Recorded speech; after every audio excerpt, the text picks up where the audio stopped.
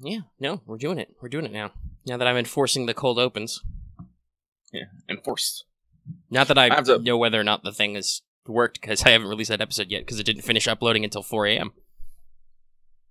So much. Yeah, I'm a little bit more leery about uploading things now that I know my computer dies at random ass fucking moments. I'm like, Yeah, that's a pain. That's a pain. Also, I gotta apologize. I have preemptively cracked a can because I am dumb.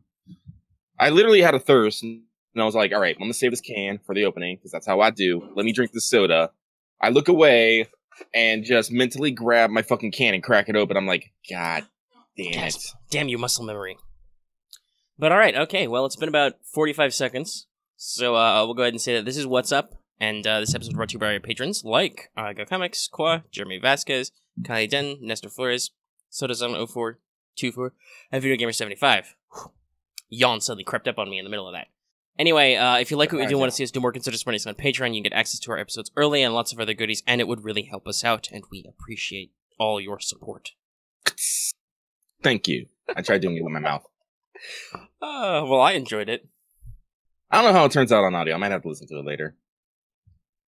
I'll see if I remember where it is, and I'll clip it. All right, but it's another week. We are now like in the middle of October. Things are cooling down, but we here at StudiOmega, we're always heating up. Yes, perfect. Dramatic thump. Well, right now I'm heating up because I've realized that I should, as opposed to staring at a story chapter of Shimosa I can't read, I should do more Graf Spee runs. Solid. Last night I made sure to get a couple reps on SP3, so time to just go whole hog. Hey, guess what? When you have grossly over-leveled teams, well, not grossly, because I'm not like everybody 120 yet, but when you have fleets made of multiple units who are all the same faction and are really good in the meta and are over level 100, events are easy, yo. Well, at least base events. Yeah, well, I don't really play a lot of like EX mode stuff or hard mode maps, mostly because I don't see the point in it. Just yeah, you can do most things by playing regularly or just doing them because RNG. Yeah, like I know that hard mode maps help you in most events. Usually help you climb points ladders better. They still usually they require higher level units. They cost more oil to start and stuff. So it kind of becomes a counterbalance thing, because if you're trying to do RNG drops, then you want the lowest amount of cost as fast as you can do them. Yeah. That said, I think the Graf Spee style event is the one of AL I like the least, where it's like, okay, so not only do you have to do all the story maps normally, but then you have to do the final map literally over and over again, constantly, until you get enough in. Right? Like, it's not like, you're not working towards a set point goal, it's just, hey, can you literally do this map over and over again? Yeah. Like, well, just really quick, the other style of events where there's, like, you have to get point drops, usually every map has, like, a first time a day ×3 modifier, so you're encouraged to do multiple maps if you really want to get your good farm on. You know, spread out the variety. I can, like, honestly, I'm gonna play devil's advocate a little bit here, because I said, while it is a bit of a pain, it also does mean that there is a way to get a guaranteed drop of a limited ship. Because if I remember, Graf Spee is in the event construction, but just a couple days ago they dropped that they're doing Return of the War God, which has SR Mikasa. Yeah, Mikasa and Hiei are going to be in. Yeah. And so some people are looking at their cubes like, I don't want to throw. No, and with I need these cubes. Yeah, and with a mini event, I don't know, some people like... Well, I don't know, maybe it's just because the Graf Spee one goes by very fast. It does. I don't think so much my issue is the amount of times it's like running per se. It's how little time you have to do them. Yeah, you really got to be like, oh shit, I have to do this. Yeah, you have to like do like... I almost like it only lasts like a week, right? Yeah. Yeah, so that means you have to do a minimum at least like 10 not minimum, but 10 a day. So it's just like Well, luckily I have managed to magically, thanks to maintenance and stuff, overfill my oil once again. I was getting a little down doing raids for killing enemies to get Jamaica skin, which I did do. So I don't know, I can just plug something in and throw this on. I need to find something good to binge, though. I don't know. Pfft. I'll figure out something on TV. Unfortunately, I already killed the new season of binge Big Mouth. Princess Principal. But I can't with my phone, Lucky. I need to read. Oh, that's right. My mediocre Japanese is not good enough to look away from a screen. Like, even if I'm watching on TV, it's too hard. And this is the one thing I still have a criticism about AL. I'm doing it right now. I've just finished a map. There are so many clicks to get through. You have to, like, accept the screen, rewards, etc. And it's like, there's a bogged down moment where I have to look down at my phone, tap through several times. Like, I don't know, FGO is the same amount, but at least for all of those, they're tap anywhere. Whereas AL has several specific buttons you have to tap to continue, so it requires me to look and be like, am I actually pressing the thing? And maybe it's just my tiny greasy thumbs, but sometimes the press don't go good, so it's like, oh shit, I've wasted like a whole minute or two not moving on to the next map. So I don't know, it's hard for me to do, even with autoplay, it's hard for me to do AO when fully distracted. Like, when we're talking, it's pretty easy for me to glance down and tap it a couple times. Like, God forbid, like I said, I couldn't do Shimosa right now, because I'd have to read, which is not something I'm great at doing at the same time as talking. I can't write or talk and also read competently. One of those things has to be sucky. I'm gonna say away, but like I can do stream of consciousness, excuse me, pretty well. But if you actually want me to actually think about what I'm saying, like everything else I'm doing just kind of slows down. You actually see this a lot when I'm actually streaming. If I'm actually like talking about something serious, I will literally just wander in a circle in game. Actually, Omega, you pointed this out during the Subnautica playthrough, how I was literally like talking like really fast and really intently, and I was just pacing back and forth in Subnautica. Yeah, you started talking about something completely unrelated, and I was like, you're totally machinimating this dude. You're just walking back and forth. Obviously, as you're talking, you're, moving your mouse hand, bobbing your head up and down, and like, this is great. Because it adds a sense of motion to the audience, because... Yeah. Though it's funny, you also go the other way in Subnautica. When you're doing base stuff, you just get really quiet and focused and are just quietly shuffling through menus, grabbing like a handful of titanium, throwing in your pocket, going to the next locker, etc. Well, it's really interesting. That's because anal retentive interior decorator Lucky is in full fucking swing. So I guess we started our day by talking about Azur Lane. Oh, yeah. Let me see. Is there anything else? Oh, something I want to talk about. I have a sense of accomplishment. I finally got my first level 120 ship. Nice. It is Mama Graf. Nice. I should probably double check if I can probably break a few of these. That's funny. Break a few. I can probably, whatever they call it, Awakening, that's right. Awaken some ships. I don't ever think about it, so I forget, but it takes a long time. It's a lot of, that's a really big accomplishment getting to 120, because it takes a lot of EXP. Also, the good thing about Awakening is even after you hit that cap, they still accumulate XP. Yeah, it's good. It's stockpiled because they're like, oh, you might not have your not core data. Which is it? That's another problem with AL sometimes. It has too much shit in it. I'm like, I know the thing you're talking about. It's the damn Awakening unit. It's the blue chips, not the black chips. I don't know. Everybody should know what I'm talking about. It's just like, there's so many names for things. Yeah. Let's see. Following Mama Graf, though, is Prince Uyghur at 119. And then I have Tier Pits and Bismarck both at 118. So they're not too far behind. About Prince is pretty on point, because I posted in Anime Manga something. I'm like, we really need that Zone of Danger emote. Yes. Because Prince showed up in Azur Lane episode 2, and she is nothing but Zone of Danger. Yes. All of the enemy ships are just Danger Zone. Like, I remember the first episode, everybody was talking about Kaga's thighs. There's other stuff to talk about in the second episode. But, yeah, she shows up with a real powerful... Also, while it's a little weird that they're CG-ish, I do love that they separately animated her little dragon head ship bows. Like, the rigging. Yeah, apparently, like, Iron Blood rigging is actually alive. It makes sense because they talk about how they're using their technology based on the sirens, so they've got, like, freaky alien robot dragon parts, and I'm like, yeah, this is good. I like how they ate the dongo. I was all like, apparently they eat too. Nom nom nom. Nom nom nom nom. Yes. Iron Blood for life. Okay, we get some, well, they drop some quote references in the episode, because, so my mind really wants to say, like, Sorty and Flutie, but I also want it to rhyme, so I'm always like Flutie and Scooty. Poor Zuikaku. But they show up and continue to show us that Sakura ships are just fucking magic.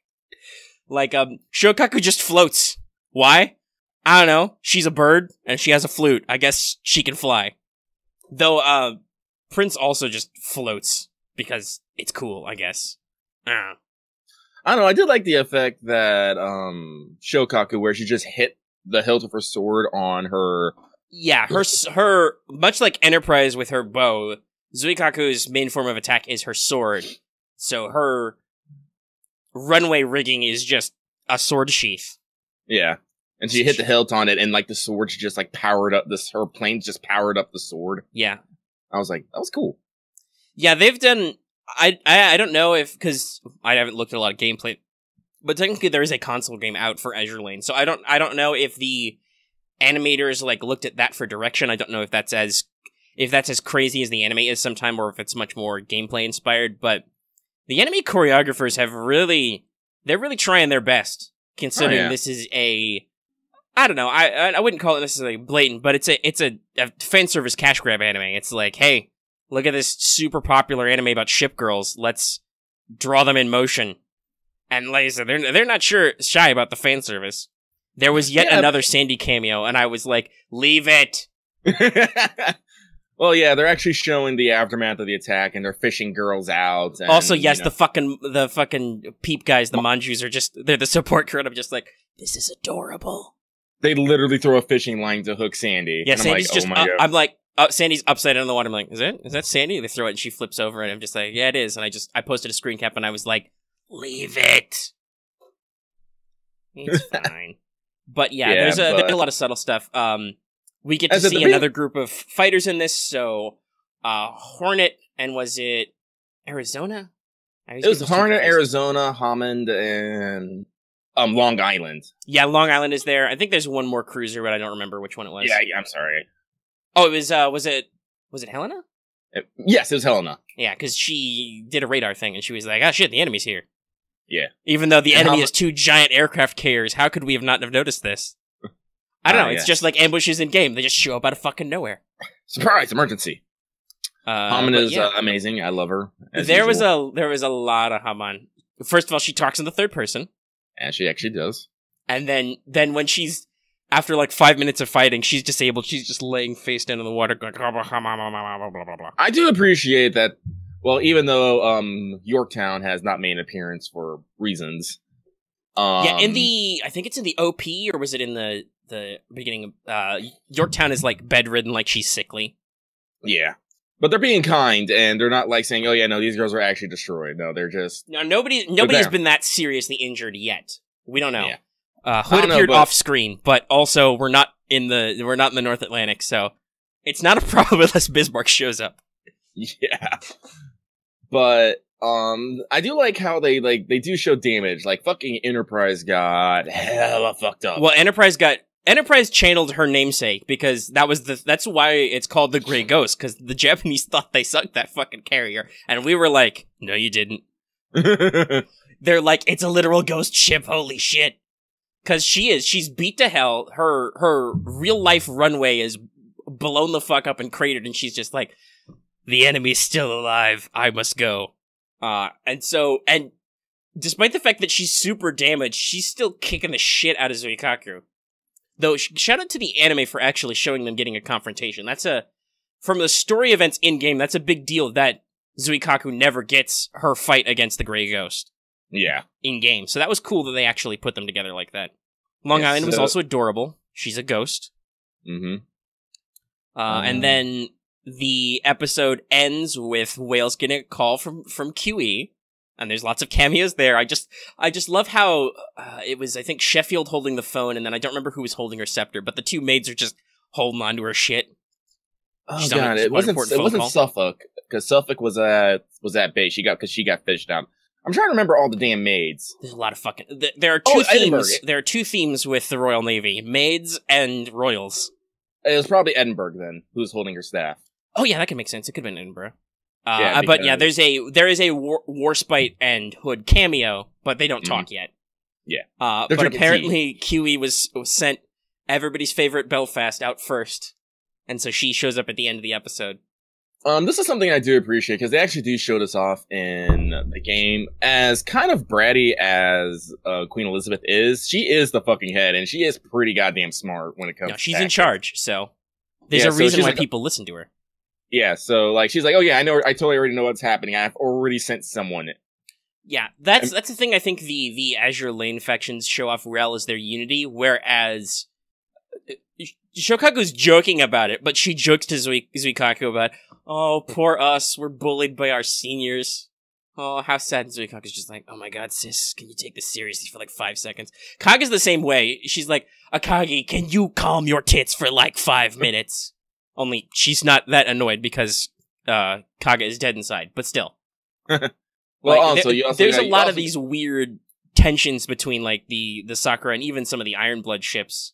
Well, like when Prince shows up, there is definitely tension in the air as they snip and snipe at each other. So it's just like, just imagine, you know, armored dragon necks clacking in the background, and then they shoot guns, bang. Prince says fire later, or rather Foyer. Yep. Like I said, they make sure to work in their references. They work in some skill quotes.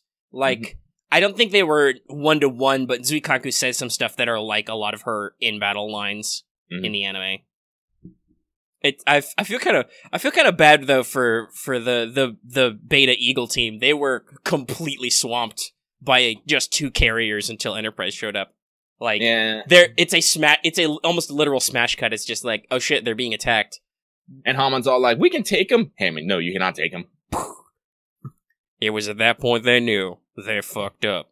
As this, like, the smash cut is literally to Hamad lying face first in the water, going blah blah blah blah blah blah blah. You know, Long Island is down. Helena and Arizona are like beat up, supporting each other. Hornet's the only one still fighting, and she's forced to just dodge. Smooth moves though, Hornet. Smooth moves. Good speed. You just need to get yourself a real weapon. Apparently, is your problem. She only has her flight deck, so she doesn't have any fucking special moves, I guess. Clearly, we are going by the old anime image. The less clothes you wear, the better you can dodge.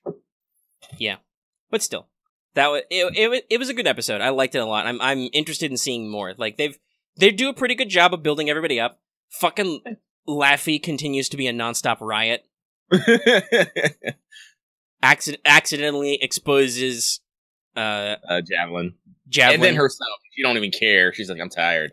And she's just like, I need to fuck. She doesn't swear, but she's like, I need a drink. Pops open her oxycolon, just. I carped and saved that, by the way. It's in Gacha games. Yeah. I need a drink, just in case, because it's just a great symbolism. And then she steps when because Z23 actually shows up in this one too. Yep. But when the Ironblood shows up, Laffy steps up and she's like, "I'ma fight you." No, wait, I'm too tired.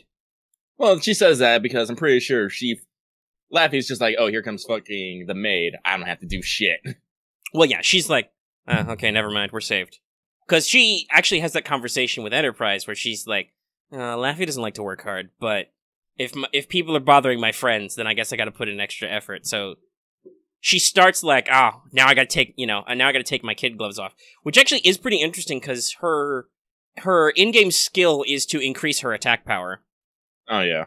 So, which I think, doesn't she actually say something like, restraints lifted or something? Yep. Yeah, so she could, hopefully we'll see that at some point, but she could go a bit more all out, but she doesn't because she's sleepy. She's a sleepy baby. She's a sleepy girl. She's a sleepy lush. Which is, it's very funny considering that, at least in the anime, they just show her drinking the oxygen colas, which should be a sugary soda, but she's sleepy all the time, which is what alcohol does. Yeah. Because in case, sorry, I leaned over to throw a tissue away, because in case you didn't know, alcohol is a depressant, so it lowers your system, and so it makes you more relaxed, but ultimately more sleepy. I wonder if they're using Oxycola just so the fact that they're like, okay, we don't have to look like this miner is drinking alcohol or something. Probably. They probably decided, like, we don't want to show her chugging back the sake bottles just yet. Yeah. But, was there anything else about Azur Lane? Well, actually, no, I was actually gonna pivot on this, because we're talking about, like, fan service gotcha games.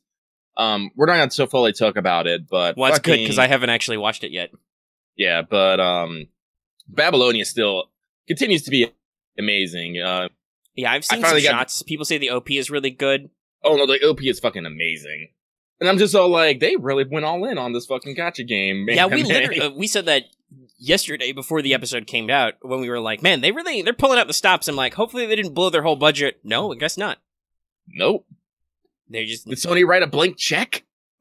I mean, it's entirely possible. You could these big budget companies, you could see them doing that where they're just like, yeah, just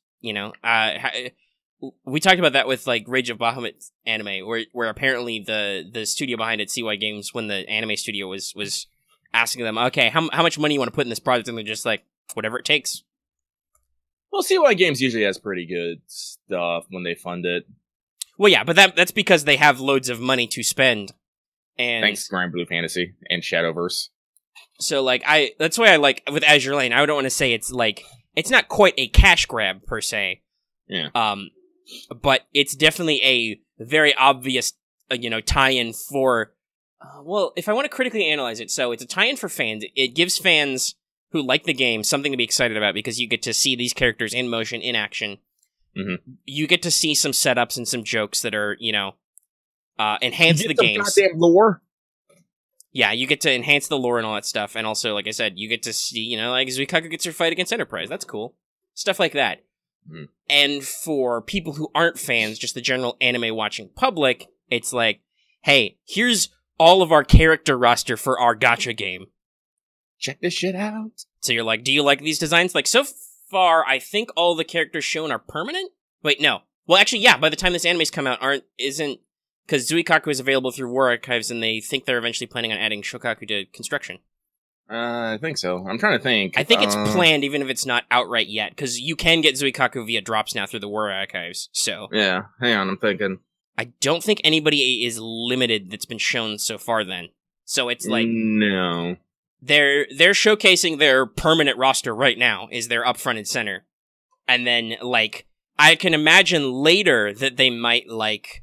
Especially if they end up doing multiple seasons, I could see a Winter's Crown type thing, but they might tease some of their more advanced ships, like Bismarck has a cameo or has an appearance in an arc, etc. Graf could show up because Graf was just construction. Was she actually in the story anywhere? I don't remember. I don't think so. I believe so. I'm pretty sure we're gonna be getting the Divergent Chessboard event here pretty damn soon. So actually, we can look into fucking memories. That's a thing. I'll do it later. I'm busy shooting down ships. Super important. Let's see. I have not touched Girls Frontline in a couple weeks. I'm not gonna lie. There's nothing to do. It's a point ladder event. I'm making sure to pop in every day and do as much as I can. But is it a point ladder event or now is it a? It's a lotto. That's right. Okay, it's a lotto. Okay. It's okay. If it's switched, I was like, oh wait, I have to actually check in. No. They did release Chapter 10. I believe they actually. Yeah, they actually know. Chapter 10 is now available. So there is more story content, but that's permanent. That's not a priority for me. Yeah. I'm still not caught up, so it's like, I'll get to this someday when other things are less pulling on me. Alright. I feel a little sleepy, but that's okay. How long have we been going? We'll talk about Azur Lane for like 20 minutes, sounds about right. Yep.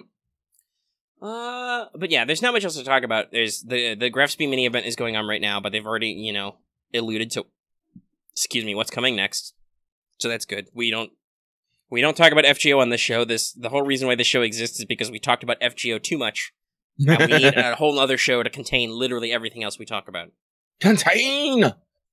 Let's go a little bit about anime. Actually, I saw an anime let me mention this. I guess I'll pivot to this. I did actually pick up the free trial of Funimation Now.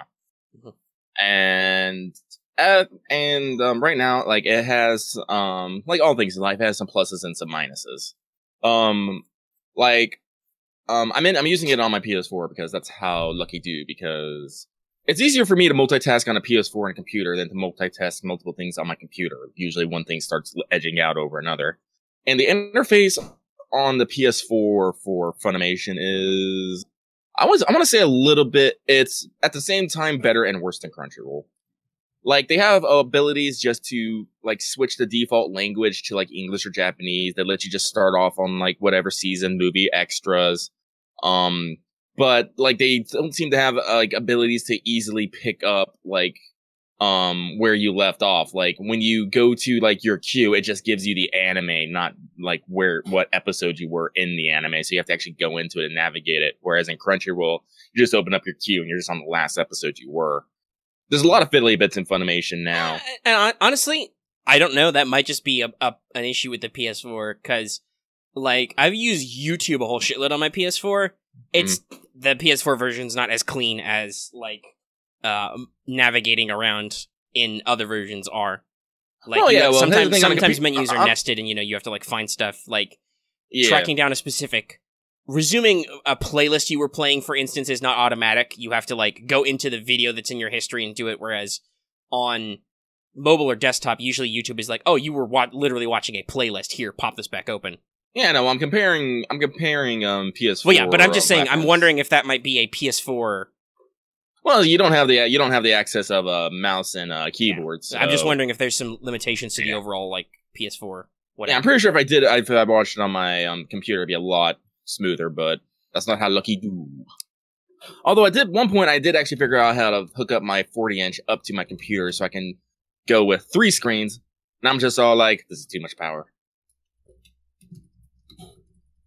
So, I said, like, right now I can't be sure, like, I haven't actually gone for blow. I can't tell which platform Crunchyroll Funimation actually has more, but I do definitely know that Funimation has their own unique titles this core, and, that's kind of enough for me at the moment. So I've been picking up a couple things. Actually, one of the animes I actually want to, again, I need to sell Omega on, is one that's called No Gun Life. It's basically a hard-boiled detective sci-fi, like, and at all the fucking beats. Well, sounds cool. Don't give me too much stuff to watch, though. I already got a busy plate. I gotta find time in my schedule. This is only the second thing I recommended. That's fair, but also I already have X-Men stuff. Yeah, but well, No Guns Life, basically it's it's actually a cyberpunk future. There's, like, rampant human modifications, and if you modify yourself too much, you become an overextended, and you become either a criminal or you have to get a license from the government. And there's this guy who has a literal gun for a head. Like where his eyes are is just like a revolver, and then he has, like, a kind of a maw, like with sharp pointed teeth for his mouth, and he's a fucking regulator. He's kind of a private eye, who goes around, fixing problems. Like, and he says some fucking hard-boiled detective shit, like, right off the bat, because, like, he gets a call, he kicks some thugs out of, a bar he knows where, the lady bartender, tries to grab the trigger on his head. It's all like, don't touch that trigger. The only people that can touch that trigger are people that I accepted, and I don't plan to accept anybody. And the woman's just all like, oh, but it looks like you're, like, wandering around looking for someone to accept. He's just like, And then she's like, offers him to come inside, like, for a drink on the house, and he's all like, don't do it. The cigarette's all I need. Alcohol and women make a woman go mad, and I'm make a man go mad. I'm just like, oh my god, this guy's so hard boiled. That's pretty funny. All right, No Gun Life. Okay, I'll try and keep that in mind. Yeah, but as I said, it looks pretty damn interesting. And this is also because he actually has this weird, like, he seems like such a hard boiled guy, but anytime he sees, like, ample tits, or, like, the bartender in question gave him a kiss on the cheek, he was just like immediate blush, and this is like, oh my god, he's not a that's a classic. That reminds me of many, many years of Harry Dresden. Yeah. Axel Tarp is actually, like, kind of a softie and stuff, so I'm all like, yes, this is actually real good. I wasn't expecting when I watched it, but I'm like, I'm sold on it. It's also really good animation. What platform is it on? Funimation now. Okay. All right. Well, then that'll just incentivize me to get set up with the trial.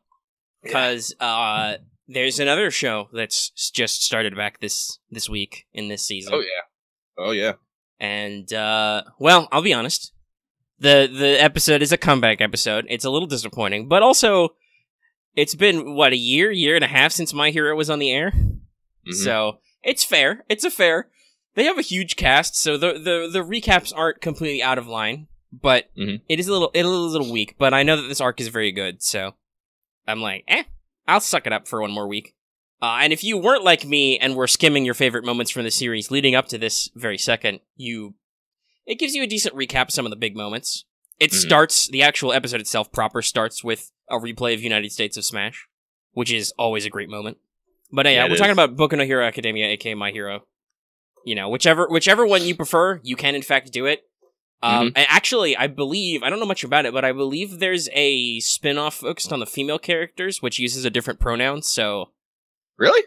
I just heard about it. I was reading TV Trips to try and recap. Is it... Oh, I didn't know that. I will double-check which name it is. I think it's Watashi no Hero Academia, but I'll check. Which would be important, because that means that in English, they're both technically My Hero, which could get confusing. Let me double check. The only spin-off I know is The Illegals, which is the Vigilante. Yeah, I need to read that sometime. I believe that's only a manga for now. I need to figure out where's a good... That's only manga, yeah. Yeah. Let's see. Let's open up everything and do... Is it under franchise? Or is franchise No, franchise doesn't redirect, so... Okay, yeah, it's called... They say it as My Heroine Academia translated, but it's a Yonkama slice of life, but it's Watashi no Hero. So, I don't know. It might not be collated any more easily accessible. But still, they do technically do that, so it's... The heroine thing works, but it's funny because that's... Actually, while it is more feminine, Watashi is technically a gender-neutral pronoun. That's what they first teach you to say when you're learning Japanese. Because it's the most neutral I. But still, yeah. So, but it's back, which is great, because it's a really good show. Like I said, I literally rewatched some of my favorite episodes leading up to this. And, man, those moments, they still land. They still slap. Like, I'm trying to think, what are, there's a lot of really big moments. The first time you get to see All Might go beyond in the end of the short first core. You know, the whole USJ arc is a really good, powerful thing. The animation in Midoriya versus Todoroki are still great. And the pacing is just so perfect. You know, all the various trials, the aforementioned United States of Smash. It's really good, though. Now that I'm looking back at it, man, that last season, since I just double-checked those last couple of episodes, that feels really, really fast-paced, considering it ends right away. It's very, very interesting. I guess they wanted to make sure to get all the setup out of the way so they could jump right to the plot in this season. Yeah, I'm pretty sure they've already cleared, 2 cores, but there's a lot of shit that's about to go down. Yes, I don't know how many arcs they're covering, but there's... Hopefully they do both, because I know that this is kind of how my Hero handles pacing. It does ups and downs, like you have really high-tension, serious business arcs, and then you usually have, even if it's just a couple of chapters or episodes, you will have other arcs which are kind of breathers to, help characters work on their development, have a more relaxed scenario, kind of get character interactions in, before you snap back to, holy shit, we're in a for serious superhero story. Yeah, that's it.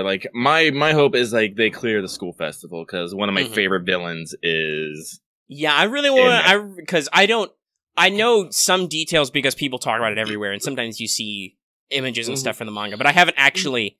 I've restrained myself from just reading the manga, so I know outlines. I know that what's certain characters that are upcoming. I know what certain arcs are because people always talk about them. I don't know any of the fine details, and obviously, like we said, the anime is beautifully animated. Fuck. Considering that it's not even really the climax of this season, and it's a relatively small, short thing, the animation on that last fight between Deku and Bakugo is really good. When Izuku finally kicks it up to 8%. Oh yeah. That's just so smoothly and beautifully animated for no goddamn reason other than they could. It's always good to see some of this stuff. So it'll be I think it will be good if hopefully they do both those arcs, because like I said, the next one is going to be real serious. Real serious.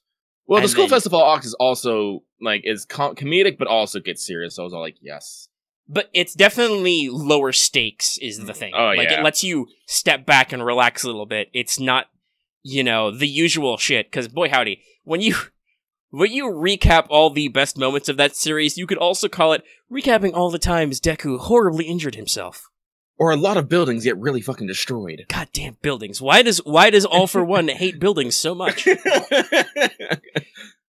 So much property damage. Which is another thing that that's you, especially if you binge watch it, but you pick up on lots of little subtle things, but it's a big deal to the students. The students get taught a lot, hey, don't fucking cause collateral damage. Because there's people in those buildings. Like, that's effectively a plot point multiple times. Mm-hmm. That collateral is bad. Like, you see it as early as the combat exercise, where Izuku and Bakugo both basically lose points because they were causing a shitload of collateral. Because you shouldn't do that. And they talk about that a lot. Like, I remember I'm slamming through these pretty quick. When in the year's final exams, when Shoto and Momo are together, she's like, we're in a residential area, we can't go causing a lot of chaos. Yeah. Even though it's a test, she's like, no, it's for reals, we can't fuck up these buildings. Well, that's the thing, you gotta put, you gotta maintain that kind of mentality at all times. Yeah, that's, I like a lot of these little subtle things. Right. One of the big messages, I think, of My Hero is, it's always important to do what you can now, right? Like, that's kind of Izuku's defining crisis, is he has to he keeps beating himself up and he gets more and more in danger, but he has to keep doing what he can, otherwise bad things would happen. Yeah. And so, I think it's a good interesting, because it has realistic consequences, but at the same time, the story doesn't paint him as wrong. Like, people are like, we gotta admonish you for doing dumb stuff, but also, you're really saving people, so... So you did something wrong, but if you hadn't done it, things would have been worse. Right. As All Might likes to say, meddling when you don't need to is the hero's job description. So, you didn't have to do those things some of those times, but because you did, that was a net gain. So it's I like that they show that his mentality has consequences, but also it's part of why he is a good hero. I think it's also good because, through that, he also keeps taking steps to overcome. Right, he's constantly learning, because that's what we see at the end of the last arc, is in the anime anyway, he develops shoot style, where he's like, All Might's all about punching people, so I just subconsciously punch people. Well, my arms are real fucked up, so I should learn how to use my powers with my legs. And he does pretty baller. That's the thing I like about how Midoriya's character starts. He is a brainy pants character. He is analytical, sometimes over-analytical, but he very strongly thinks about things, but he's also got the right stuff, mentally to be a hero, which is why we like him so much, but he's not an idiot.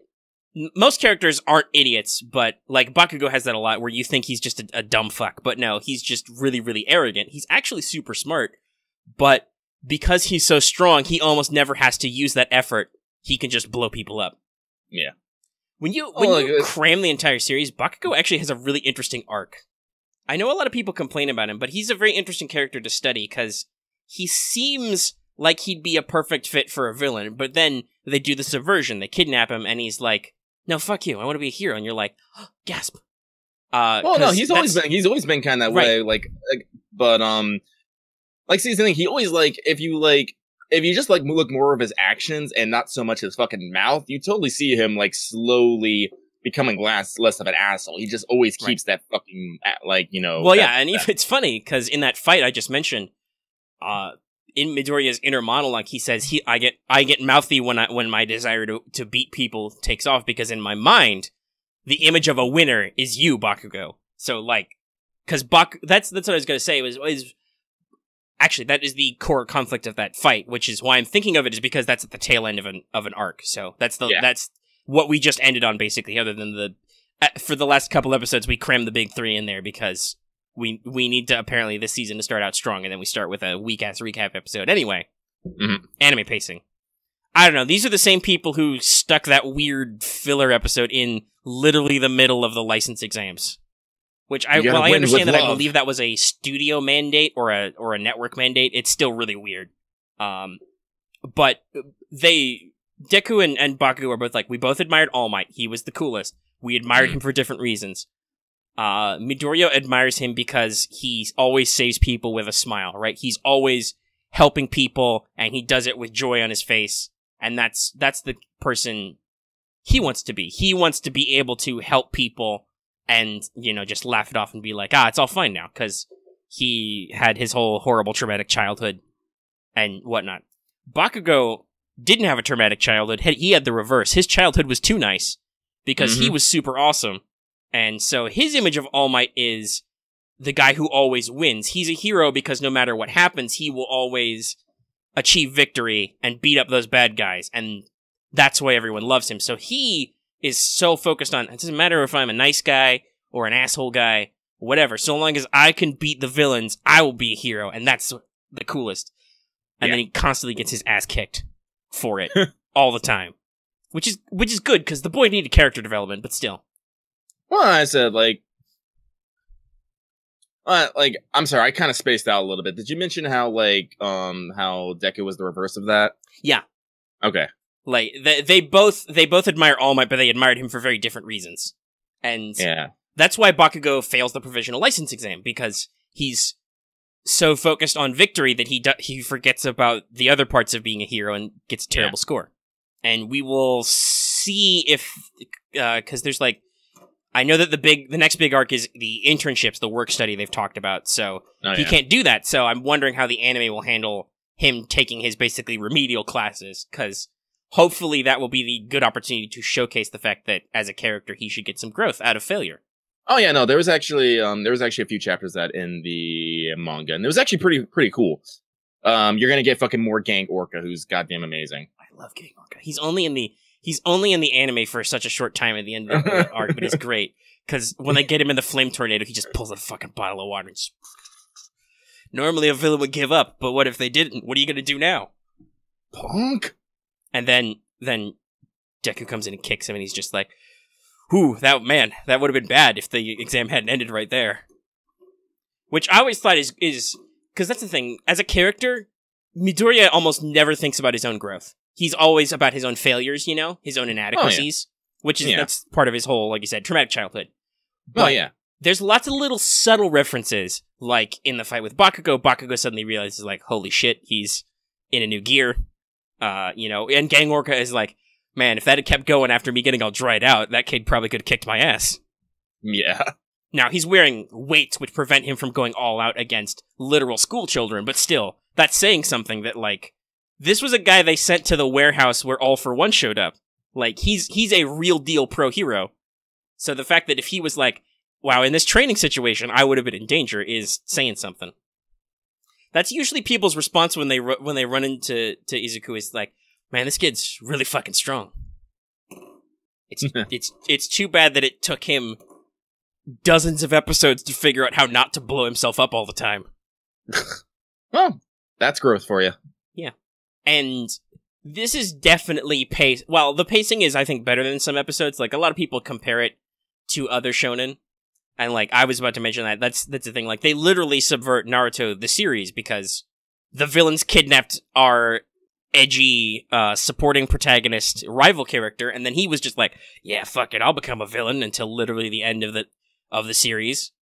And Bakugo was like, no, fuck you. I don't want to be a villain. Why would I want that? I'm already accepted as part of society. Everybody thinks I'm cool. I'm not a loser.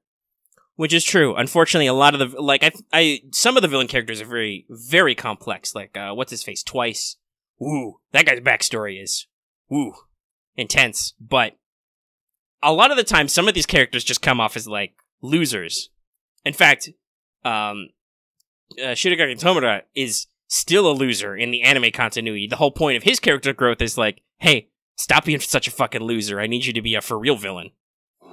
So it's very funny that Bakugo can explicitly call that out and be like, no, you guys are losers. You suck. Why would I join you? And then he's like, I'll fucking fight 8 of you in this bar. I don't care.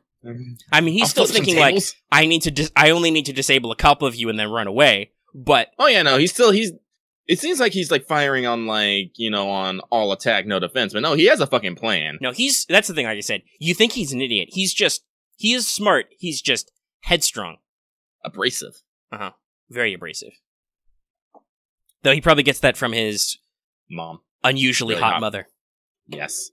We say unusually hot, but it's anime. Well, yeah, but also, I mean, not that Deku's mom isn't cute, but obviously you see her go from youthful to, I think she literally shrinks even though she can't be that old, but she gets, you know, a little bit less hot mom and a little bit more like, oh, that's a nice gentle motherly character in her character design.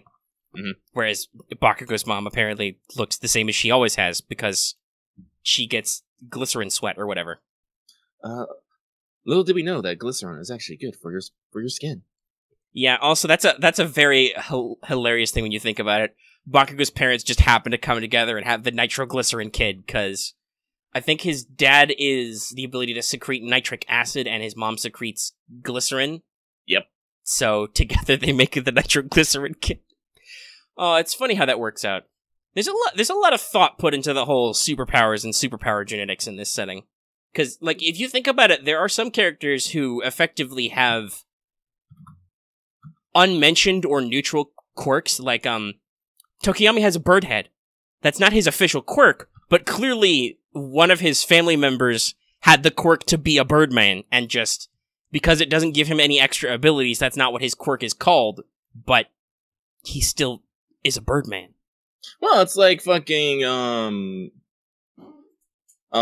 Studios family. Studios family all looks like fucking frogs. So clearly, they all come from a long line of frog people. I think it's not shown somewhere. It might be in. I know there's a light novel apparently out there that had some fun stuff. But apparently, Invisible Girl, Hakakure's parents are both invisible people. Mm-hmm.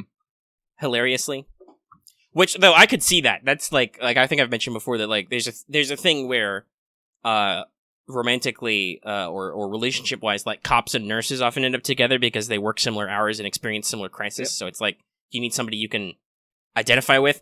I could see how being invisible might give you a certain outlook on life that you need to share with somebody who is also invisible. And I don't know if they were like detailed. They were like detailed how their invisibility works, or like they both permanently invisible like Hagakure is. Mm-hmm. And actually, they don't. The anime so far hasn't really touched on it, but it does reveal that her actual ability is the ability to refract light constantly. So yeah, that has the passive ability of making her invisible, but also she can shoot light beams at people. Pew! She shows it off in the license exam. Well, they're always figuring out new ways to use their powers. Right. Like that, and All Might even talked about that earlier, that when you get your quirk registered, sometimes your quirk isn't what people thought it was, so you get to change it a couple times. Because, you know, you can realize that your power is not to, you know, control electricity, for instance. You might realize, oh, your power is to, like, suck up and store electricity and then release it. Oh, no. Oh, sorry. What's up? Something happened somewhere? It's just something I saw. This is gonna have to go in Hell and Not Safe for Work. Oh, my. Oh, my. Well, you just retweeted something that has to go in Hell and Not Safe for Work, so... Yeah, it did. But yeah, so... I don't know if we must have talked about it a lot. You and I both have a long experience with supers as a genre. That's actually how we met, technically. Yeah. Because that was playing Wild Talents, which is a superhero RPG, and that was my Metahuman Renaissance setting, which was not quite as saturated as My Hero is. I think was it 1 in 10? No, I think it was 1%. Yeah. 1% was the average metahuman rate. It was literally 1 in 100 people. As opposed to 4 out of 5 in My Hero. But yeah, so we have a lot of experience like looking at the genre and thinking about themes and characters and stuff. So I really get excited thinking about it, because while I don't think it's the second coming of Christ or anything, like I have enjoyed traditional shonen. It's definitely an interesting and very Western-inspired style show, and it really works a lot. I like it. And like I said, I'm a little... The new episode did make me kind of sad, because I'm like, oh, nothing happened. Yeah, but it is the first episode, so they gotta set some shit up. It's fine. Gotta set some shit up. It's been a while. Yeah, it's been a while. Like I said, I literally don't know. Has it been a year and a half? 1 year? 2 years? I don't fucking know. It's been a long time. Yeah. But it's good, and we're gonna see more good stuff. There's... The OP's alright. I like it okay. I haven't seen it because I heard it was a recap, and my mind just immediately just kind of went. Hey, that's fair. Like, I don't know. Do you want some fucking slice of life shots? I assume he's an anime original character, but there's a weird a guy who literally has the ability to create camera lenses, so he is a cameraman. Sounds anime original. So he shows up to do a piece about, because this is post All Might's retirement, so he's like, All Might must have picked a successor. I correctly deciphered the secret message in that thing he said. I'm gonna make a scoop for the paper. Scoop is obviously in English. Because I have not started my Funimation free trial and started checking out what the dub is like. That is something I want to do because people have always really praised the dub, and I know from like clips and stuff they're very good. I think Sabat has said that his All Might is like his favorite role he's ever done. Like I said, like I kind of go up and down with the dub. Like at some points I'm like, yeah, no, this is pretty good, and then sometimes I'm all like, eh. Well, yeah, that can be when you're familiar with the original, and you're also a little bit familiar with like say Japanese language structure. You can understand when something got lost. Like, yeah, Bakugo's dumb hero names in Japanese are puns. They sound similar to his name, and you can pick up on that if you just listen to him. They're also really dumb. In English, they're just really stupid. Holy shit, Bakugo, why would you think King Murder Explosion was a good name? Let's see, did someone already post this? If not, I'm going to post it. But also, from hearing his English voice actor, like I said, I've heard clips, that guy I know has a pretty good delivery as as doing Bakugo. Bakugo is really, really weird. Like, he can swing from complete deadpan to, I'm gonna fucking murder you, you shithead. I'ma kill you. Die! Shine! His favorite thing to say, which, in the USJR, Deku immediately cottons onto, and is like, alright, I'm gonna act like Bakugo. What do? I just shout at the enemy to die. Die? That's a good comma. That is a good comma. But yeah, so I don't know, like I said, I want to try it and listen to it. I'm very familiar with the Japanese, but people say it's really good, so I want to be like, I want to check this out. I want to see if people are doing good stuff. I know the actors are pretty good. It's also very funny. I know that, I believe it's, Izuku's voice actor. I think, is it Brenner? I know he's done some work with Team 4-Star, who is also in Texas, and he is their, I presume he's going to stay their future Gohan. Not future Gohan. He's going to stay there, Buu Saga Gohan. Oh. Because he appeared in a flash forward in the Cell Saga, and I'm like, that's really funny to me. Because apparently DBZ Abridged is not doing the literal same thing and leaving that Gohan and Goku always sound exactly the same. Once again, no shame on Nozawa. She's super great. And considering she's in, like, her mid to late 80s now, still was yelling up a storm in Super, but I do think it's a little weird that everybody in Goku's family literally sounds the same. But anyway, My Hero, Igu. Igu. It will be even more goo later, but it's still goo right now. If you like were sad about the recap episode not being as flashy as you want to, just go back and watch the whole rest of the series anyway. It's still good. Like I said, the moments still hit. Okay, how long have we been going? About an hour. Ugh, I feel usually a little bit tired, but do we have any more things to talk about? Let's see, anime-wise, well, I guess I can mention this. With the Funimation, I basically immediately went through and started picking up things that I maybe want to watch because, as I said, Crunchyroll and Funimation definitely have different libraries, even if they have some overlap. And one of the things I fucking picked up, despite people's whatever feelings they may have on it, is I picked up fucking Strike Witches, because I was like, I'm going to finally fucking watch this. Yeah, actually, that's, because there's a little bit of story to that, in that I have mentioned before that Strike Witches and spin-offs were some of my inspiration for Mages at War, because I watched that when I was younger, because it was like, I'm like, I don't care about anime girls and vague Yuri themes. I'm like, but aliens and World War II planes and guns. Understand how Omega works. Anime girls are a dime a dozen, but guns and planes. Guns and planes. So I picked that up because I haven't watched Brave Witches, but I did watch on Crunchyroll. There is the fucking Strike Witches spinoff, which is basically the 501st take off, which is just basically just a comedy parody of it. It uses all the same voice actresses and everything, but it's all the girls just being dumb for whatever reason. I fucking loved it because it's hella fucking funny. But I'm like, I don't actually understand these characters and how they work in a serious setting.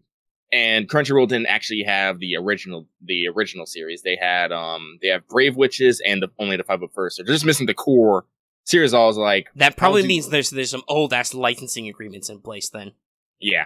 But, lo and behold, boot up Funimation, and it's all like, hey, yeah, we got this shit. So your thoughts then?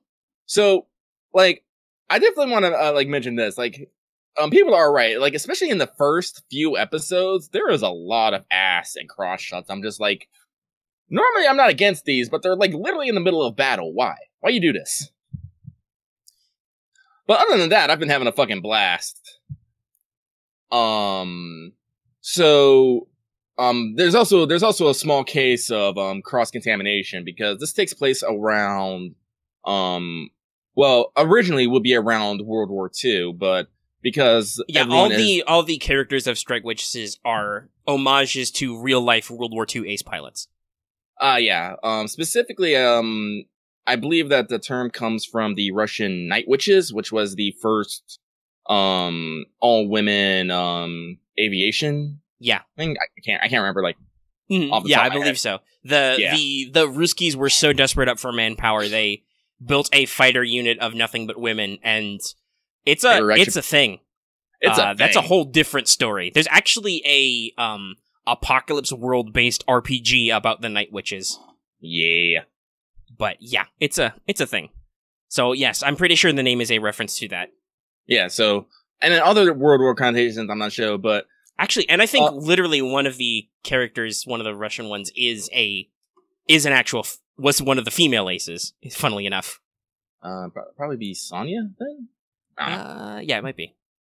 But, the cross-contamination I'm actually thinking about is actually the ships, because World War II ships, the Fuso, which is the Japanese analog, they had the, Akagi, the Kikikaze, the Isokaze, and I'm all like, and my immediate thought was like, no, my Azur Lane girls, no! Yeah, do a sick team up. Yep. Honestly, that'd be a hella interesting collab. I mean, there's been weirder collabs. I mean, for real. Yeah, the only thing is I don't know if Strike Witches or Brave Witches as a brand has any more stuff going on. Yes. I don't know. I think it was it was very popular. I think it saved the studio for a while because it was obviously it is quite well animated. There's a lot of work into it. There's a lot of good animated scenes and I'm like, holy shit. And considering when this was, if you look at the Noroi and a lot of their effects, that's really good stuff. Yeah, that's I think it's 10 years old at this point. Yeah, and obviously I don't know how exactly well it looks, but at the time it was very good. No, it's even now it still holds up animation wise. Yeah. Although I have to complain that some of the best animation is when the girls are it's one of the best anime segments is the fucking beach episode. I'm all like, excuse me. I didn't know what they were doing. Well, as I said, it's a little weird because this is the anime has the problem of these girls will literally range between 13 and 20 years old, and for some odd reason most of them are weirdly stacked, I want to say. Yes, we've talked about the Japanese and their complete misunderstanding of proportions before. Yeah, so I'm just wait, what is that? But yeah, it's a little weird, and they have the problem that every anime or anime style story has, or even any young adult story basically is okay, kids need to fight aliens, but why children? So at least canonically in Strike Witches, the excuse is as you get older, your ability to do certain spells fades. Oh yeah, no, I've just hit that point in the arc with Sakamoto. Yeah. In the second season, they run into a really old witch lady who can still fly on a broom, so you don't lose all your talents, just some of them start to fade as you get older. For no goddamn you see, reason. In the first episode, Miyafuji's mom and grandmother, combine powers to do the healing. Yeah, so you can still do some talents, but maybe it's just shields. I don't know. But shields are real fucking important when you're... They're very important for the for the battling space aliens, but still, it's it's a really weird, flimsy excuse because it seems like it only just works enough to make it so that the active fighting characters have to be like under 20, but still. And so you're right. They run actually. I don't remember her real name. Zucchini. The tiny Italian, of course, is like 12, I think, in the first season. So Yeah. yes, they can be very young. Now, most of them are in the middle, and obviously, I think most of the best built ones are the older, like. Oh yeah, sure. Like, I'm pretty sure Shirley, Mina, and like they straight out say that like Sakamoto's like almost 20, and I'm sure that Shirley and I believe Mina's supposed to be like 18 or 19, and while a little risky in America, Shirley is at least 16, if not older. Yeah, which is usually the okay range in Japan. Mm-hmm. That said, Japan does have this weird thing where most prefectures fix this, but most of their national age of consent is 13, so shit's weird. Yeah, shit's weird, but I am retweeting this Salt Boy order the dude because it is important. I'm also going to retweet that. That is very important. He is the Salt Master. Those are the enemies being salty about dealing him 0 damage twice. Yep. Well, yeah, that would be a good pivot to briefly mention some other stuff, but I don't know. Are you done talking about Strike Witches? Well, I said, like, I'm watching it. I'm enjoying it. I was a little worried because a lot of people were talking about, like, oh my god, all the sexualization of underage. And I'm like, yeah, I can see where they're going on, but like after the first few episodes, it kind of calms down, aside from some like obvious fan service modes. And I'm like, oh no, this is fine, whatever. Yeah, and I mean, that's you always have to think about different markets and different makers. Like, obviously to us there are certain things that are weird, and actually this comes up with My Hero, you know, like a lot of people cannot forgive Bakugo because he was a middle school bully, but how Japan thinks of bullying is way different than how we think of it. Now, that doesn't necessarily mean that bullying is not probably a serious issue over there, and I think that Japan has been more conscious of like, oh man, shit, we should do something about that. But they are still their own country and their own culture, and so I'm always of the opinion of, hey, it's not necessarily right to enforce our cultural values on everybody else as if they're the gold standard, because in America, we're weird about other stuff. Oh, yeah. Like, you know, hey, oh, you want to murder people? Fine, whatever. You want to show a boob? No, you can't do that on TV. How dare! You know, so we have our own weird idiosyncrasies and hang-ups, so on the one hand, I can go that, like, yes, as an American, and now as an adult, because, like I said, Strike Witches is a while ago, so I was still in my teens when it came out, so whatever. And that's another thing to importantly remember. Some of these shows are aimed at teenage boys in Japan, too, so... Yeah. Like, if other people make it weird, that's their problem, but still, there is demographics to consider, but as an adult, you know, American male now, I can go, this is a little uncomfortable, this is a little weird. But also, I can understand and go, like... Yeah. But it's not, I'm not making it either. Like, just because I wouldn't do this or I wouldn't make this doesn't mean that necessarily they're wrong, because they have to think about their own needs and wants and storytelling. Yeah, so, like I said, like, again, I'm enjoying it. I'm enjoying, like, all the rapport between, like, Miyafuji and the rest of the witches. You know, they're slowly opening up. I did not think I would actually dislike Perrine as much as I did, though. Perrine is an infamous, you know, almost hate sync character. We're just like, man, everybody's like, she's real annoying. She's the worst. Like, I don't ever thought she was the worst, but she is very clearly set up to be the annoying one. She's an annoying one, because, like I said, all I knew of her from was 501st, where she is literally just, you know, chasing after Sakamoto all the time. She doesn't really interact with any of the other characters, so it's just like, oh, yeah, she's kind of a dork, but now I see her all like, Perrine, you're a little bit of a bitch. Well, I mean, her country has been overrun by evil aliens, so... but I still do maintain that Barkhorn is still one of my favorites. Yes. I believe both of the younger German aces are like 16, too, at minimum. Yeah. They're older. It's interesting. Yeah. Actually, have you seen 501st Takeoff? Probably not, no. I have watched Brave Witches, but I don't think I watched the, like, comedy spinoff. As I said, they're not like full-length episodes, they're like half-length episodes, so you can actually watch them pretty quick. Okay, I might look it up and power through it sometime. Because I said, it's just the same girls, it's like really really reduced animation. I don't think they actually use any frames. They just use stills and they just bob them around the fucking screen. Like, it's really simple animation, but for the style that they're going for, it really fucking works. Yeah, it's kind of funny, and they do have a lot of those comedy moments because some of the girls are pranksters. Oh yeah, they work together. Though also, I'm sure you've noticed, like you talked about, Miyafuji interact with certain other characters. They also did the very other obviously Japanese thing. It's like, oh boy, our cast is full of women. That means Yuri vibes. Oh yeah. In 501st, they really play up Miyafuji's breast loving. You mean Miyafuji's sexual awakening? Yeah. Yeah, no, there's a little bit of the gay panic in the main series. Yeah, no. I'm digging it. Which works, because on the other hand, should I don't know. I don't know how far you are. That might be a spoiler. Let's see here. I just got to the point where Sakamoto got shot down by the human like Noroi. Because okay, so you're pretty far. I think because this would have come up when talking about that. You've probably has Mina mentioned that she used to have a fiance yet? Oh yeah, I got past that. She was all like, "No boys." Yes, so obviously she is at least probably bi, if not supposed to be straight, right? Like it's not all Yuri bait. There's just a little bit of it. I said, like, again, I'm enjoying it. I really am. It's like once I've got my priorities of about like, all right, you fucking like 13-year-old girl with like fucking D cups, calm down. And I'm like, nope, I'm having a good time. But also huge guns, Lucky. There's a boy's anti-tank rifle in this series.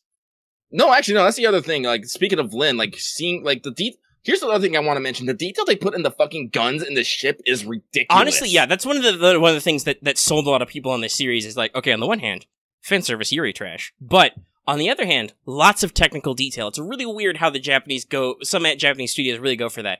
The weapons are all very detailed. They're all very historically accurate. There are a lot of references. I think this was an early episode, but the one where is it Hartman? She steals panties. That's reference to the fact that in real life, the male Ace Hartman accidentally stole Adolf Hitler's hat once, and there was a big to-do about it. He was just like, "Oh, this is a cool hat. I'm taking it." It was Hitler's. Whoops. I didn't know that. Yeah, it's like an Azur Lane level like historical in-jokes. So it's very interesting. It's really funny that you're watching that now as the AL anime is coming out.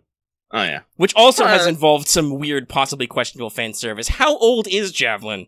We don't know. See, here's the thing that bugs me about AL, because the only thing I know for sure is Laffy likes alcohol. She actually Laffy is a drinker, yes. It's weird. I think we've discussed this before. I think it's just that, because they say they're weapons shaped like humans, so obviously they are not human people. But I think it's just that small ships are small. Yeah, well, they're the destroyers, so it's like... But then you get, like, other ships who are small, but then stacked, and you're just all like... I don't understand. You're doing all those weird math gifts. You're trying to figure out, But Laffy is tiny, but she likes to drink, so I guess she's not a kid? But then you're like, but Unicorn is clearly precious. How could I? Yeah, but she calls you Oni-chan and wants to go on dates with you, and I'm just all like, how even? And then there's I hope they don't include the Sakura ships who are literally kindergartners. That might make me sad. It's like, as long as they're playing around in base, being safe as the fucking Yes, if they just get cameos, that would be great. If they have to actually fight anybody, I might be sad. I might cry. And I will consider the animators monsters. While some of the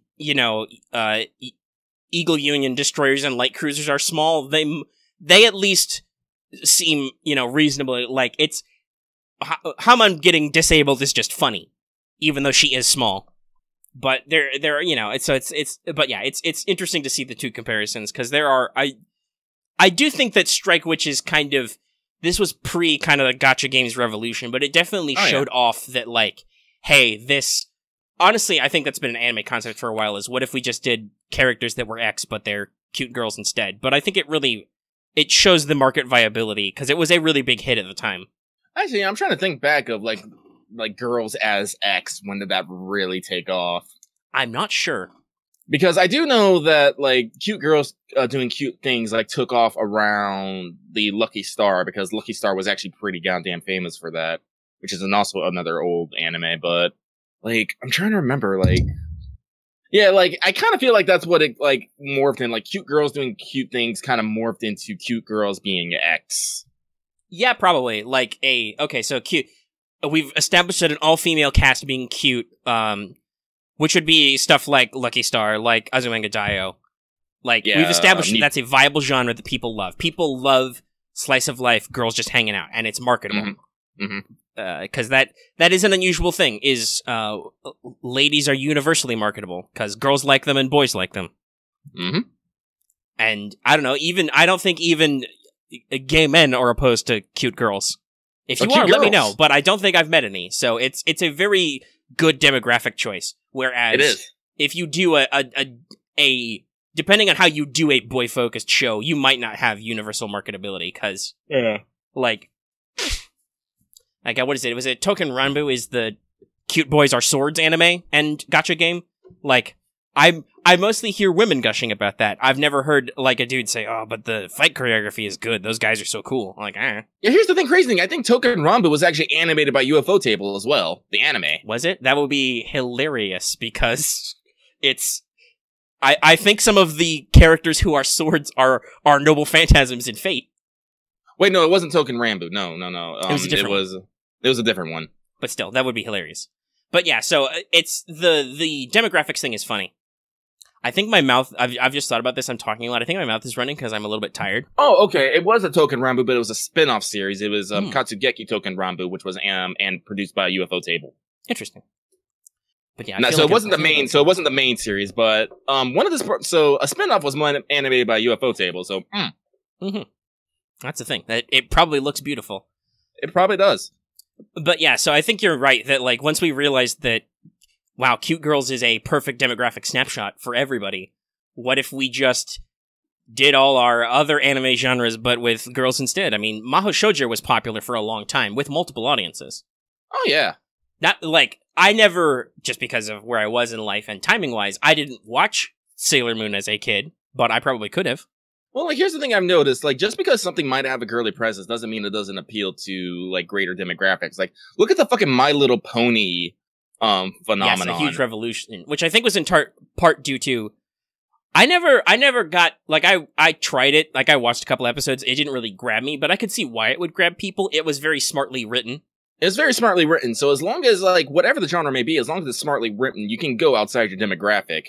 But there's also, like, on the other hand, there's probably just some things that's like, alright, if you put A plus B, you are gonna get immediate fucking views. Right. You will hook people. We know about that, because, you know, like, people talk about clickbait or whatever, but it's always been a thing. If you can make a hot pitch, people want to buy that. Also, I talked about not watching Sailor Moon. You know what I did watch as a kid was I watched Magical Girl Lyrical Nana, all 3 seasons. The lasers were great. That's another thing on my list I need to actually watch. Yeah, I don't know, I haven't watched it in a while, but the music was always really good because it's... Mizuki Nana plays a character and also sings the songs. It's a great excuse. But... It's like, I'm trying to catch up on, like, some old stuff, like... Nana as a character is great because her solution to problems is, I see, you are in crisis. I will defeat you and become your friend through laser beams. Like, her solution is like, you are suffering inside. I will, and so you're not really my enemy, but in order to make you understand, I will blow the shit out of you with laser beams. I love it. There were a lot of, that's the thing that was commonly, like, I haven't watched a lot of super robot shows to compare it, but a lot of people say that the fight choreography between magical girls is like a super robot show. It's like watching Gundam or something. I can dig it. Also, just the way they handled, like, special attacks and the wands, which spoke in very good English, were very cool. Like Fate's weapon was Bardiche, and it had a really cool voice in English. It would be like, you know, stand by, ready, and like, oh, that's cool. That's a cool effect. When the Japanese people actually care about how the English people sound, that's always a good sign. Oh, by the way, speaking about No Gun Life, I'm pretty sure the main character is voiced by Junichi Sawabe. So if you want to hear more fucking Emiya voice. It's always fun. That was one of the funniest things about Killing Bites. Killing Bites was just random animal fact with Emmy. I'm like, what the fuck? So the honey badger is, this is great. Like, I'm not 100% sure, but it's that deep. Like, now I think about it, he has that deep, hard-boiled cop fucking, He does have the right voice for that. Yeah, so... And also the voice to yell animal effects. Oh, I miss Killing Bites. You were so fun. Season 2 when? I don't know, maybe they need more of the manga to come out. I mean, they left the stinger for it. They did. They did the whole stinger, because obviously there is a manga. The story didn't stop there. You could not be blamed for thinking it would stop there, but it didn't, so that was pretty funny. Or pretty fun. But yeah, no, I like Killing Bites because it gave me so many fucking great... Well, first of all, when we were doing Power Hour, that's how old it is, they gave me some great fucking thumbnails, speaking of clickbait. But it was just so... Like I said, it was so basically pro wrestling. It was incredibly weird and stilted and melodramatic, but it worked because it sold you 100%. It was like... The pangolin guy is the big boss, and it's like, I know, I fucking guess the pangolin's like a living tank, and like, okay, I guess the pangolin guy's the big boss. Like, it's really funny. And it sells it so well. So yeah, hopefully there'll be a second season of that, just so I can return my dumb Killing Bites recaps. So, actually, if there's something I need another season of right now, it's Angel Mega's Bride. And the manga's still fucking going, and they're having a fucking heist, they're having a school life, and I'm just like, shit's good. Isn't there something coming out this... Well, we're not entirely sure because... I don't think it's a full new season because I haven't heard anybody talking about it, but they announced earlier this year that there would be more anime. Well, yeah, and they also did this giant... Well, they did a giant teaser in conjunction with an announcement that the next volume was going on sale. But it's just all like... People were literally just like, how dare? There better be more coming out. Because it's basically, they're still like, I don't know, like they're actually far enough to make another, let's see here, look before you leave, any port in a storm, live and live. Okay, so that was 45. So the 26 episodes of the first season went to chapter 45, and the manga's on chapter 60 right now. So yeah, it's like Full Metal, it's a monthly manga, isn't it? Yeah. Which is why the original run of the Full Metal anime overtook the manga, because it wasn't done yet. Though that was a really cool thing they did, speaking of major Funimation projects, where they went back and did it over again. Mm-hmm. Brotherhood is amazing. Good. It is so good. I love it. I own the Blu-rays, so I can just watch it whenever. But I love it a lot. Yeah, anime is good, kids. Is anime saved? Who knows? Well, see, here's the crazy thing, like, actually going back to the Funimation Crunchyroll thing, it's like, with Funimation now pulling out, their fucking, their exclusive deals, Crunchyroll can't really take on the stance of, oh, we fucking saved anime. Especially now that fucking Funimation literally has Big Papa Sony backing them, it was all like, we're gonna throw money at shit. Like, I think, what was else that Sony also made another power move somewhere else. I can't remember what the fuck it was. Was it in games? No. Maybe. I don't know. I know that when they built Funimation as their licensing brand, they bought up Manga Entertainment and a couple of other distributors in the EU. Yeah, I can't remember, but I don't know. Funimation is definitely something that's now that I look at it and all this, it's like, yeah, no, this is some strong ass competition. This is big product co-op. If Crunchyroll doesn't actually start looking at the shit they have under the hood, they actually might find themselves outstripped pretty quickly. Yeah, it's interesting. I think, and when we've discussed, because some people have said that Crunchyroll does give a decent amount back to the studios producing anime. On the other hand, Sony, through its various many tentacled arms, not only owns studios who make anime, but also has shitloads of money to throw at them anyway. Yeah. So it's like, I don't know if you can be saying that anymore, that you have to be able to make your business viable and still do that, right? Because, Sony is in Japan. They do stuff there. They own pictures out there. And it's like everybody knows Netflix is slow. Actually, that reminds me. I don't know. I saw this that was posted in something because you were talking about a anime series that is only going to be on Netflix. Oh, yeah, Beastars. Did you see that thing? I didn't look into it. The author said something about the fact that the creator discovered that it was only available in Japan for now. Oh, I didn't. What's up with this? Oh, I don't know any details. I think it was posted last night in Anime Manga. Let me scroll up and see. I'll try and find it. Yeah, it's a just above my post about Danger Zone, there's a Reddit thread, so you can look into that. But I don't want to. I was asking if you'd looked into that, but yeah, I don't know. I'm assuming that he wasn't happy, but I don't know. Because it's an interesting thing to think about. Creators don't usually discuss how their distribution turns out, right? Yeah. So it's a very interesting thing to say, to see, I should say. Blah, blah, speaking.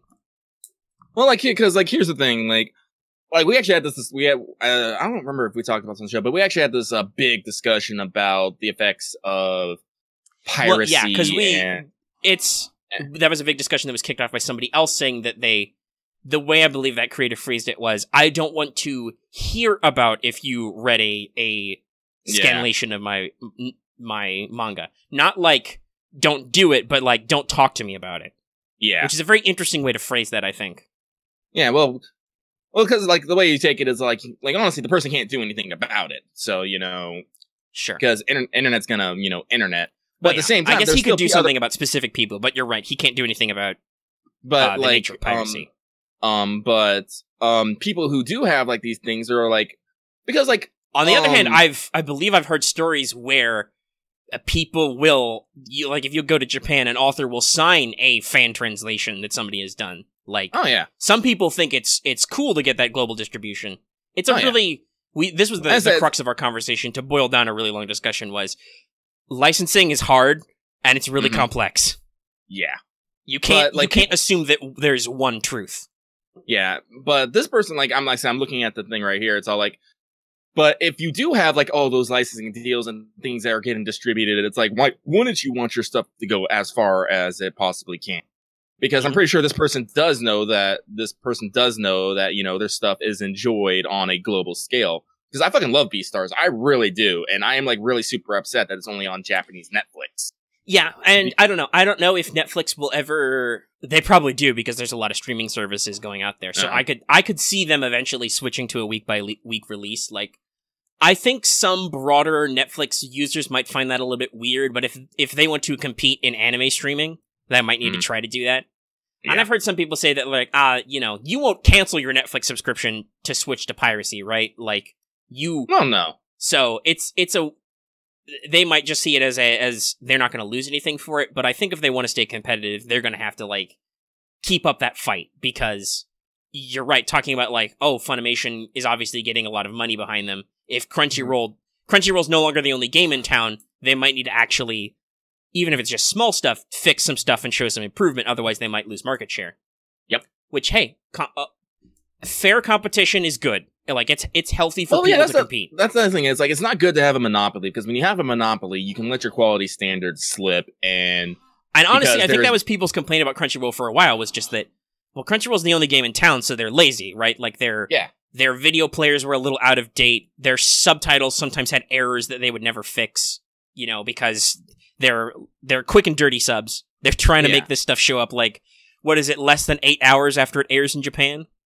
Oh, actually, I think it's earlier. I think it's like an hour. Oh, God, no. I can't imagine. They must be getting early copies of the script or something. Oh, yeah, no, actually, I was looking at Funimation. They actually have the trademark for the term simuldub.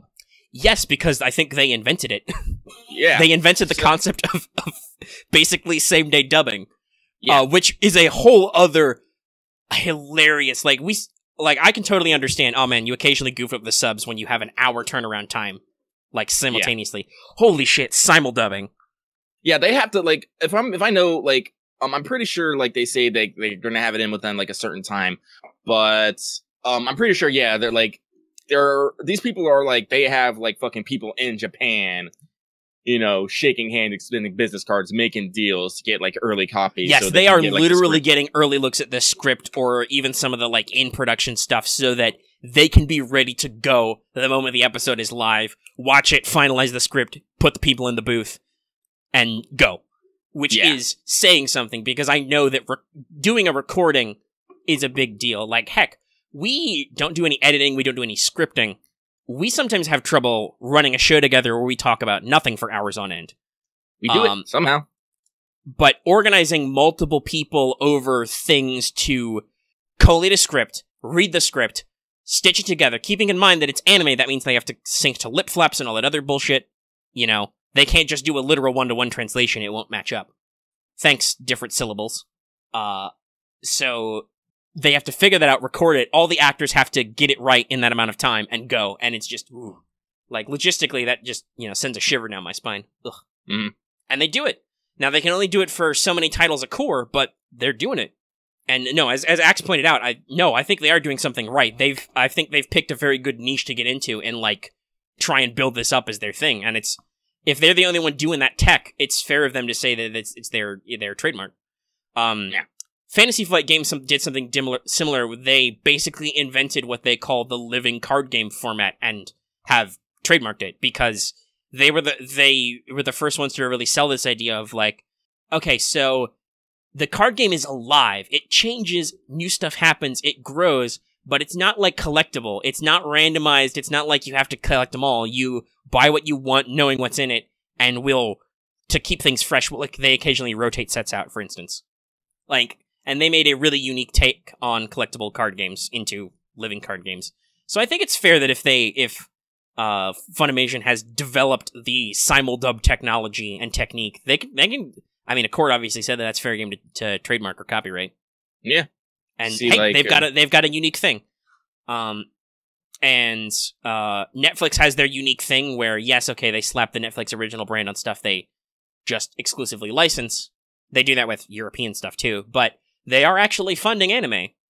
So what's Crunchyroll's thing? What is their shtick? Well, it's Crunchyroll actually does also fund like a lot of their animes and stuff. Like you can actually see them on like project list teams and whatnot. And there are definitely some animes where they are all about like, look at what we did, like Dr. Stone right now. Yeah, in the past, I know that Crunchyroll has been a little bit preachy about the like, hey, don't do piracy anymore. We're Crunchyroll. We're directly funding anime, so give us money. Yeah. But now that's not as much of a gimmick. Everybody does that. Yep. Even Amazon Prime gets theirs every their uniques every quarter or so. And heck, even if they're not directly, like Netflix approached studios and was like, "Hey, what's a project you'd like to do? We'll fund it if you give us exclusive rights." Right? Even if Amazon's not doing that, Amazon and Crunchyroll, when they shell out to buy episodes, their licensing fees are effectively paying for entire episodes of this series to get made. Like they're covering the whole budget, which is saying something. But still, it's like, now from what you've said, Crunchyroll does have something that's so far unique in that they've got a online manga selection. Yes. Which is fairly unique. There's not a lot of I don't know of a lot of good providers for that technology. Well, like, here's the thing, like, this is something I've actually been noticing, especially, like, I don't know if, like, how many magazines, but, Viz Media does actually have online readers for their mangas, and actually does give, like, here's the interesting bit, gives the latest, like 3 chapters you can just read for free. So you can't access, like, the whole thing, but if you're actually keeping up on a week-to-week basis, you can read, like, the main, like, I think Shonen Jump for free on their main site. Mm-hmm. So also, now that I'm thinking about it, because I'm looking at Twitter, there is something we should maybe throw out there since we're talking about Japan. What's up? They have recently been hit by a very large typhoon. Oh noes.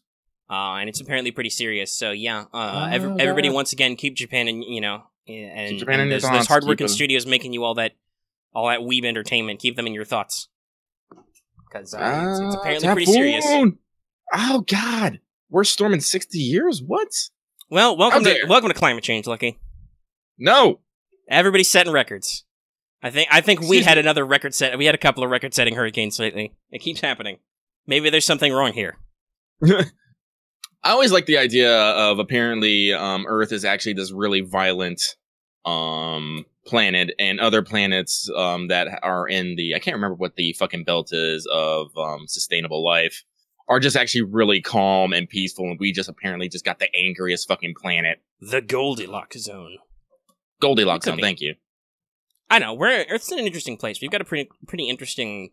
Obviously, it's the only planet we've confirmed to have, like, biology, hydrology, and all that stuff, but we've got a pretty interesting...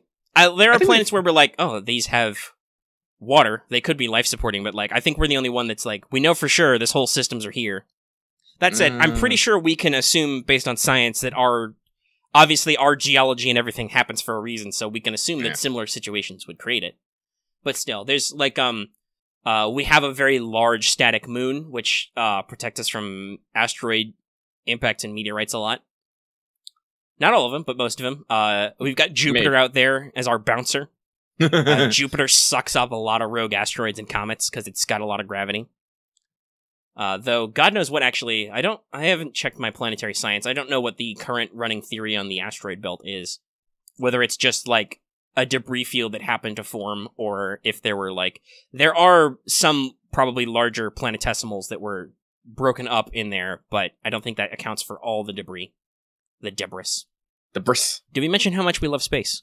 We do love space. I finally knuckled down and I started working on one of my infamous cheat sheets for Eclipse Phase 2. And ran through some demo characters. We are gearing up for that. Yes, I'm running through the rules trying to figure out if there's anything I missed. I think I got a good grasp on character creation now. I probably want to write the gear guide, and I don't know what I'm going to put all in the cheat sheet yet. I know I at least want to put all the traits in one place, because there's a lot of traits, and unfortunately, I think this is a legit criticism of EP2, not a lot of them do a lot. Like, you've got 20 fucking customization points, and I'm just like, wow, the trait list is really, really, really titchy. It's really, really specific. Like, I mean, obviously, I would say anybody who's doing any kind of inter-system character, if you have money at all, buy some level of resources, just because there's no cash now. So, buy some level of resources, there's no actual tracked money, it helps, and it makes sense. But other than that, it's like, I don't know. Like, I think the demo character I picked, I can look at her. I think it's the drone trait, so you don't have to do tests. Yeah, drone affinity, so you don't have to do tests to do drones. I went up all the way to resources 3. I decided to do spatial visualization just because that's a cool concept. Mm-hmm. And because her lucidity ended up a little low with my stat spread, I got composure, which gives you +5 lucidity. And then I was like, addiction caffeine, why not? But it's coffee. It's not as flashy. Also, like, caffeine or nicotine is like the trademark addiction of Eclipse Phase. Everybody is always like, need coffee, or fuck, this body needs cigarettes. Actually, I remember, in fact, that was actually a thing in the fucking opener and the original book. In the first one, the opening fiction, Lack, is he wakes up, what time is it? Fuck, I need a cigarette. It happens a lot. It's like, it was actually an ego trait, not a morph trait. Yeah, it's funny. It's funny. Yeah, I remember that. But yeah, so I think the packages work out a pretty good stat spread. Like, this character has a couple of 80s and some other really good spreads. Though it's funny, I've built obviously a very good hacker who has like InfoSec 80, bought a specialization because they're cheap, brain hack 90, got a little bit of guns, but it's like, wow, you can't lie for shit. You're like, I think got like a 30 in persuade and a 25 in deceive. Just because of how the points worked out. So it's like, yeah, you're very clearly a sit-at-home character. Shitloads of knowledge skills, which I like. Oh, got another 80. I got 3 80s. I worked out, got no computer science at 80. So I tuned some stuff up in my my HTML character sheet format, too, because I was reminded running through character creation that Perceive and Fray are double defaulted, so their minimum is now double whatever your stat is. Which is good, because those are core skills. So even if you don't put any points in Fray, your Fray is still Ref ×2, and your Perceive is still Int ×2, which is good. It gives you, like, basic ability, you know? Yeah, because the average is 15, so that means that you've got at least a 30% chance to dodge or to see without putting any points in it, and it's much easier to put points in. Which is good, because I'm pretty sure dodging bullets is still Fray halved. Or at least under some kind of penalty, because dodging bullets is hard. It is hard. The fast. I haven't really decided what I want to do. I'm kind of waiting until everything comes together. I kind of want to play a fucking AGI that's just riding shotgun on someone's Ghost Rider. Yeah, I mean, you could do that. Infomorph stuff is right in there. Yeah, no, it's like, it's all in there. So I'm just like, what do people want to do? I mean, so the book has the standard boilerplate character creation advice, like create characters together and coordinate, so make sure your specialties don't overlap. We'd be doing firewall missions at start, so that would be the character packages you'd do, so that's the character origins. But yeah, just... Honestly, I think there's enough spread in the packages and in the number of player characters we got. Let's see, because we got my 3 homeboys, and also Axis said he wants to do EP, and he's in the secret club, so that's 4. That's a pretty good spread for all your basic character archetypes. Yep. So somebody needs to do tech stuff and computers, because that's a big deal. Somebody needs to be able to talk to people like an alive human being. If you're going to be a robot, that can not be you, but it also could be you. I've seen some people play some very social AGIs, and it's funny. But we need a brain. We need a talkie. We need somebody to just shoot people. And usually, what's the fourth role in EP? Let's see. You got a face. You got a techie. Medic, probably a support character. Medic support or the driver, I guess. Yes. Yeah, just a support person, whether it's operating your vehicles or not, which is pretty easy because this character is a really good. The example character I made just to familiarize myself with character creation. I built her as a criminal hacker, and like I said, so hacking skills, phenomenal, perfect for that. But also, I think, because I rolled randomly. I completely rolled this character randomly where I could, just to see how that works out. And it actually is pretty balanced, because this character has pilot ground at 70 and pilot space at 60. With, I think, just one, is it the interest? Yeah, the interest is pilot. So it was Enclaver, careers hacker, interest pilot, faction criminal. Because factions don't give you a lot of skills now. Now it's all about background, career, interest. Mm-hmm. But those stacked up pretty good to give this person a decent spread through a lot of things and actually, like, you know, have skills to do things in multiple aspects. So she could operate drones, she can hack. It was a she, I decided randomly. Gave her a menton. They kept a lot of morphs, but I feel like at least with base humanoid morphs, they're not as exciting anymore, but I don't know. Like, they still have a decent spread. Like, this character is 2 insight, and because I had leftover morph points and I didn't want to fuck around with gear, she got an extra point of morph flex. And has... Like I said, like, again, this is my, like, eternal limit, because I can't remember, like, if they ever really truly addressed, you know, the gear porn / you know, your body is only temporary issue. So I'm just like, I like stuff, but I also don't want to be bogged down with this body, because I think we talked about that in, Yeah, we've talked about Eclipse Phase before. They've definitely made resleeving easier, and they've made morph acquisition more streamlined. Yeah. And I think they've tried to make morphs less distinct and identity building, so you can treat them as more disposable, you know? Yeah. But there's still I believe the assumption is now that when you get, this was at least in the beta, when you add a piece of tech to your character sheet, you're also adding its blueprint. So if you have prep time, you can basically always be, like, if you start with a gun as part of your starting character packages, you can always assume to be like, I can make a gun if I have a couple of hours somewhere. Gun! So it's less, it's still ephemeral, but it's less ephemeral because you can, if you have a little bit of prep time, which Eclipse Phase has always loved prep time.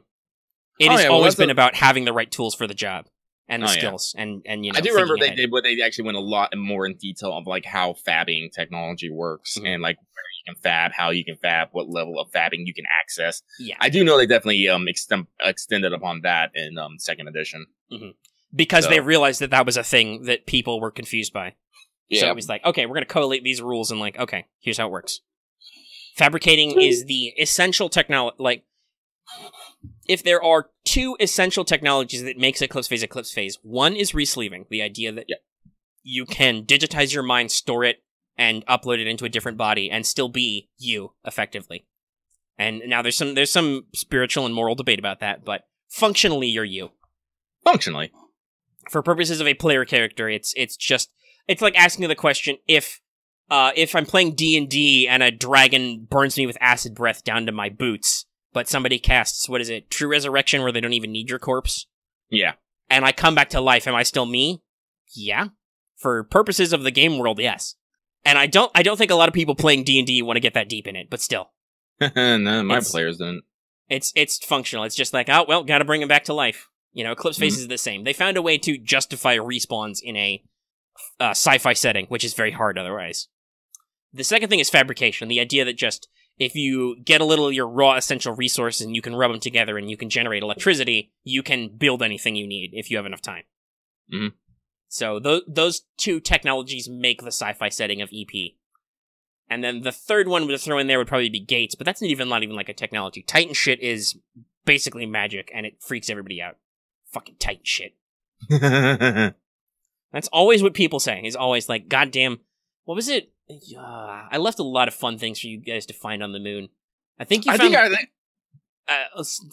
tell me if you remember this one. I think one of the things you found was what I called the Speech Zapper Turbo. The device that would print out what you were saying mid-sentence and play it back to you. Yeah, and it would always throw you off because it was the effect of trying. Like, people, if you want to try an interesting thought experience, like, turn on your microphone and try and talk. That's actually a real technology. That's I call it the Speech Zapper Turbo because there's an app.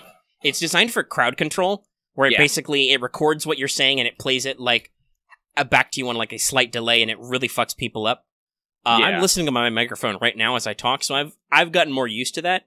Mm-hmm. It's also not like on the thing the Speech Zapper does is on like a set delay, but yeah, that throws people for a loop. Like, people break down.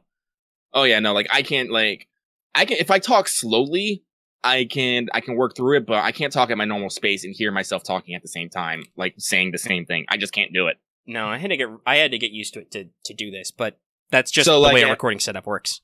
Yeah, so I remember the Speech Zapper, and it was kind of freaky because even then, in character, it definitely threw off my character. It's just like, hey, words can't.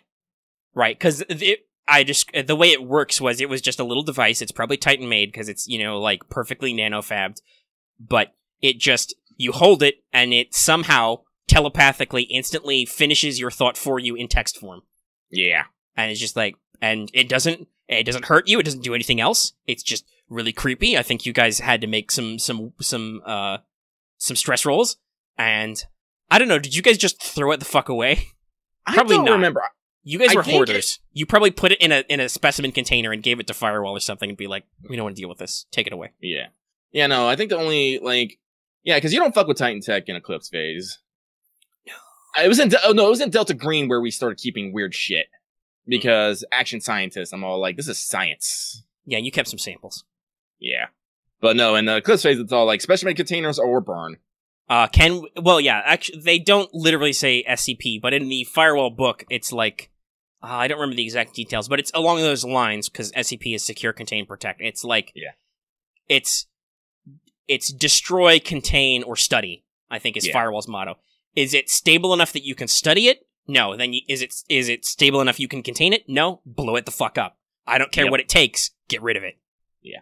That was actually I actually found one of my old characters, which I was actually pretty jonesing for it. I actually made a 2-in-1 character called the Beauty and the Beast, because if you guys didn't know, fucking Omega has made a fuck ton of Eclipse Phase First Edition homebrew shit. And one of the things you did is you actually made, what was it, X-Rep, which was the X-Human repetition system. Yeah, I think I borrowed that from somewhere. You started, but you had, and that was something I was kind of like, oh shit, I want to play an X-Human. I'm gonna be completely fucked up. But actually, no, that's right. I think I did. It was called like Alpha Rep or something. I think we brainstormed that on the. I say we. Multiple people brainstormed that on the EP forums. Yeah, no, it wasn't me. It was probably you. I'm a sounding board. When I say we, I mean I didn't do it alone. But yeah, I think I remember that now because I think it was Alpha Rep because X Rep is Gatecrashers. Oh yeah, that's right. But yeah, there was a rep system for X-Humans that was debated. Yeah. And so and you were like, oh, that's cool. I'm gonna do something with that, and I never got to do something with that. Because that's the thing about EP First Edition, at least. They had a lot of playable factions at the end. Like there were rules to be an X-Human, there were rules to be an exotic, like one of the guys living in like Neptune or Uranus and stuff. A lot of that's simplified for EP2, but also it's not as important. There's not like rules behind it. You just get a free knowledge skill and one of your motivations. And the game is even like, if you have no idea what faction you are right now, don't sweat it at it later. Figure it out later.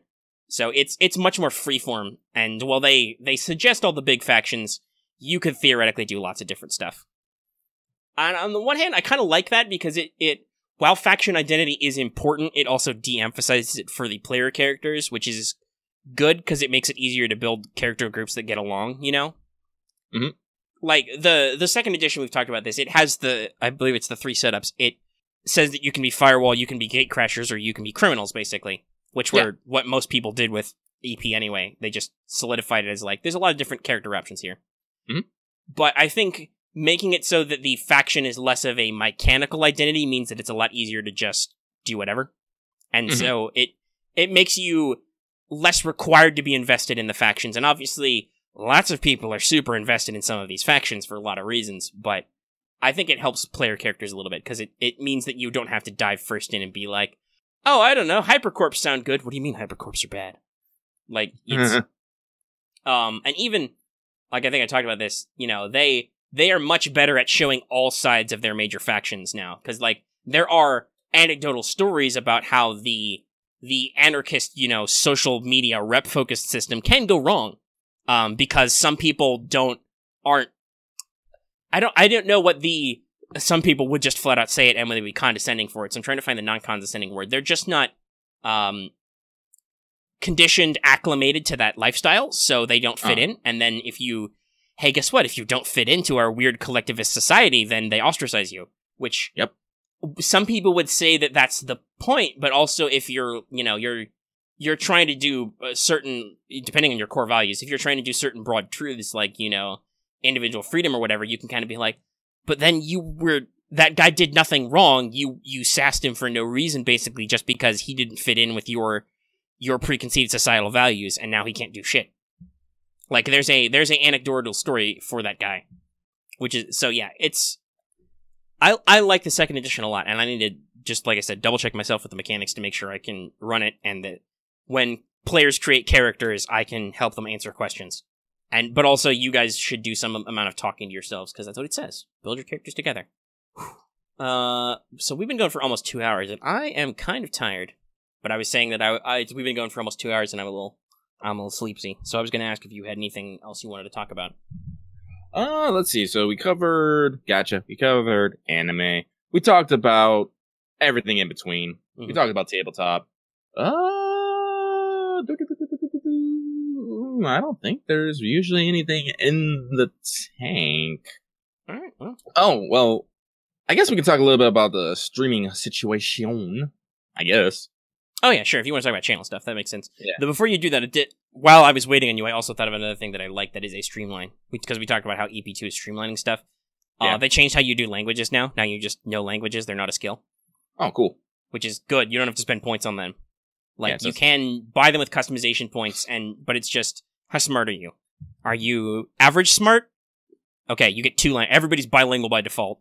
Are you extra smart? You get extra languages. Oh, yeah. It's a transhuman future. Future. Which is, and they're also, like, they're much more explicit about, and real-time translation tools exist, so you can generally get the gist of what people are saying and communicate to them, so long as you're in a place with mesh access. It's only really a problem if you're, like, off the grid or else something weird is happening. Which, of course, as a game master, makes it a perfect excuse to have something weird happen and be like, ooh, Google Translate is down! Gesticulate wildly! Everybody understands the universal language, miming. But yeah, so channel stuff, streaming. Alright, so it's a new month, and I do have to apologize to fucking people about streaming, because I did say I was going to do it more, and I tried, I put an honest effort in, but when you lose 16 hours of streaming, you get a little concernicus about what the fuck's going down. Yes. Yeah, I streamed twice. Once 10 hours, another at 6 of Code Vein. There's a lot of people viewing. They watched it. They can attest to it. But as I said, YouTube ate it up somewhere. Yeah, we're not sure about the exact details, but it did not get properly archived when it should have been. So I don't know. Maybe it might be the capture software I'm using. It might be YouTube's side. I don't know. In the meantime, I've been playing a variety of games on our Discord. Like I said, like I mentioned last week, we went through all of Subnautica, even if I had to rage complete it with hacks last time. Recently, I've been playing Terraria, which Omega has kindly dropped in and hung out with me. He is the evil cactus man. I am the mauve demon king. It's good times. I am cactus man. We're actually having a good time. Like, I don't know. I'm like actually going to see if Omega will play with me later because... Probably not. I'm super tired today. I don't know. I'm going to eat a sandwich and see how I feel. Okay. Maybe I'll play Warframe or something. Well, I don't know. You're talking about streaming. You did say maybe after today you would try Fear, but I don't know how you feel. Yeah, I know. But that's like I have to install that and stuff. And I'm just like... That's fair. It's not super late for you, but it is starting to get a little bit later in the day. Yeah, it's 5 p.m. Oh, yeah, that's right. It's like it's 8 p.m. for you. It's 8 p.m. for me, but that means it might be 8 p.m. for other people in the audience. So I don't know. I could start Fear, but like, do I want to do it through YouTube? I should probably try it through YouTube. If it's on my PC, Well, the thing is, my other concern is my random crashes. I don't know how that would treat a YouTube stream either. Would I have to like completely reset? I think I'd have to like completely reset it up. Or actually, no, I think I crashed while streaming something else and it came back fast enough. I don't know. YouTube is a little weird. It has a little bit of effect. So I don't know. Well, I should at the minimum install Fear, the first one, because I do. And I mean, some of these things we won't know unless we try, right? Yeah. So, maybe I guess I will try and set it up and play some Fear, and I will shoot guys. I suppose that's a good thing, because like honestly, it's cool that you're gonna play Fear. Like that's a series I've always wanted to get into, for instance. And like maybe play myself, and it's very on theme and stuff. It's also kind of old, and I don't think it's like super anticipated. So I'm like I don't know. If we experiment with some stuff and stuff goes wrong, it's probably not a huge loss. Like honestly, I think the Code Vein stuff that sucked because those were really really long streams and they were relevant, right? That was the hot thing, and still is a little bit. People still talking about Code Vein. Character creator's still really good, but anyway. So, like, if you want to go ahead and beta test and see if you can figure some shit out doing Fear and see if that causes any problems, that's probably okay. I mean, I also have the Evil Within, which I haven't beat. That could be on point. But, hey, whatever works for you. That's the thing. You take the effort to go out there and set up the streams and play for 10 hours and whatever. Holy shit. So, like, I try to be hands off about that, but at the same time, on the business end or just the tech end, there's some stuff we don't learn unless we try. So. Yeah. You do whatever you want to do, but I would say go ahead and try something just for the sake of figuring it out. Oh, okay, yeah. Well, I'm also looking at this. I'm like, Evil Within or Fear. I might throw those out and see what people want. Hey, Flashpool. Also, people are going apeshit with the fucking Da Vinci Sips. They love it a lot. It's a very good emote, but people are all about it. Mm-hmm. So let's see here. Yeah, so I'll probably do like I'll throw out a quick, be like, hey, you guys, Evil Within or Fear? What do you want to see me play on YouTube? Do I want to do that on Twitter? I can do it on Twitter. Nah, I need instant feedback. I'll do it on Discord. Instant feedback. Yeah, that's the thing. If you want to get in touch with us fast, but if we want to get in touch with our audience fast, we turn to Discord. It's like, hey, people. Like, maybe there's not a whole huge number of people here, but we've got a few active members, and hey, they like us enough to get in our Discord, so it's usually a quick barometer on, like, stuff. Yeah. Let me see here. Want to see me? I'm gonna do it in our technical and feedback, because that's where I ask the big questions. It is for technical things and feedback. Evil Within or F. I guess I have to put it in acronyms. Or Fear. Let's do a rabbit for Evil. Rabbit for Evil Within. Actually, hang on. Let me actually make sure it's the rabbit. I only have Metal Gear Solid HD on PS3, don't I? I can't. The PS3 has native HDCP, so you have to like trick the capture card with trick the PS4 with like a splitter or something. So I can't like play Metal Gear Solid and stuff. Well, I could play that one, but yeah. Maybe we'll do that sometime when we're together. We'll finally beat Metal Gear Solid 5. The invincible, unbeatable forever game. Who dares? Who dares? Oh god, it was Vesper. I saw that. Alright, Vesper started it, but he took it back. But shame on you too, David, jumping in like that. We saw everything. Vesper's not even in here.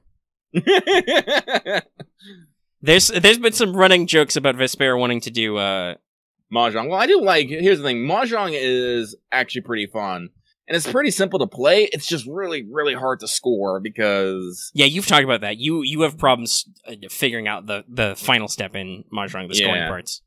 Yeah, and Vesper was like, bro, I'll teach you to ma those jongs.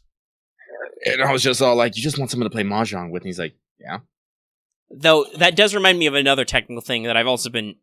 I think we should need to go ahead and figure out and pull the trigger and do some beta tests on, is Tabletop Simulator. Because we talk about that all the time. And I've done some test recordings, and they seem okay. We need to just figure out how the best way to do that. Because we've talked about...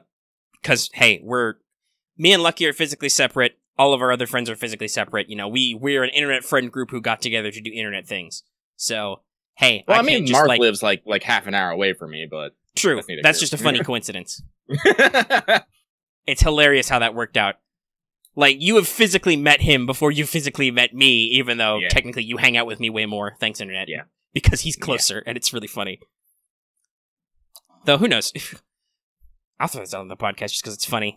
My mother was like, "Oh, does Lucky want to come for a vacation?" I'm like, I don't know about that. I don't know if I'd want to subject him to living out here in the rurals. There's nothing to do here. I don't know. I could have fun, but well, I'm sure you would, but I don't know. I'm like, I wouldn't put that forward, but that was just a funny thing I thought of. Your mom actually was like, "Hey, bring him over." I was like, "What?" Yeah. Well, I don't know. My parents like for me to have friends. It's weird for them. I spend most of my time indoors. I guess that's true. Oh shit. We are tied for Evil Within and Fear at 6 snakes and 6 rabbits. What the fuck? Shit. I'm already one of those votes, so I can't break any ties. I'll give it to the end of our recording. If not, I'll do a tiebreaker and I'll decide which we're gonna fucking play. Ha ha ha ha. But yeah, so we've been talking about Betrayal at House on the Hill, which is a really cool game. I've seen lots of people play. And there's a TTS mod for it, so we want to try that sometime. And I know some people have been excited for it, so... Isn't there like an X-Wings mini mod for TTS? There's one for all the big Star Wars games. It's just I'd have to like figure out how to set those up. See, the thing is like I was interested in playing X-Wing. It's just that the thing we were using before, I was all like, I don't like this. Yeah, Vassal is what it's called, is another board game simulator. It's very flat, not very tactile. Yeah. TTS is like, ooh, you can actually move the models and stuff. Yeah, I'd have to double check because X-Wing got a whole new second edition since I last tried to teach people to play it, so I'd have to like find the X-Wing too. But yeah, they have stuff for like Legion, Armada, etc. Those just take a while. I mean, we've been talking about Betrayal for a long time. So. The what? We've been talking about Betrayal at a House on the Hill for a long time, and I know people are excited to play it, so like that's a good on spooky theme.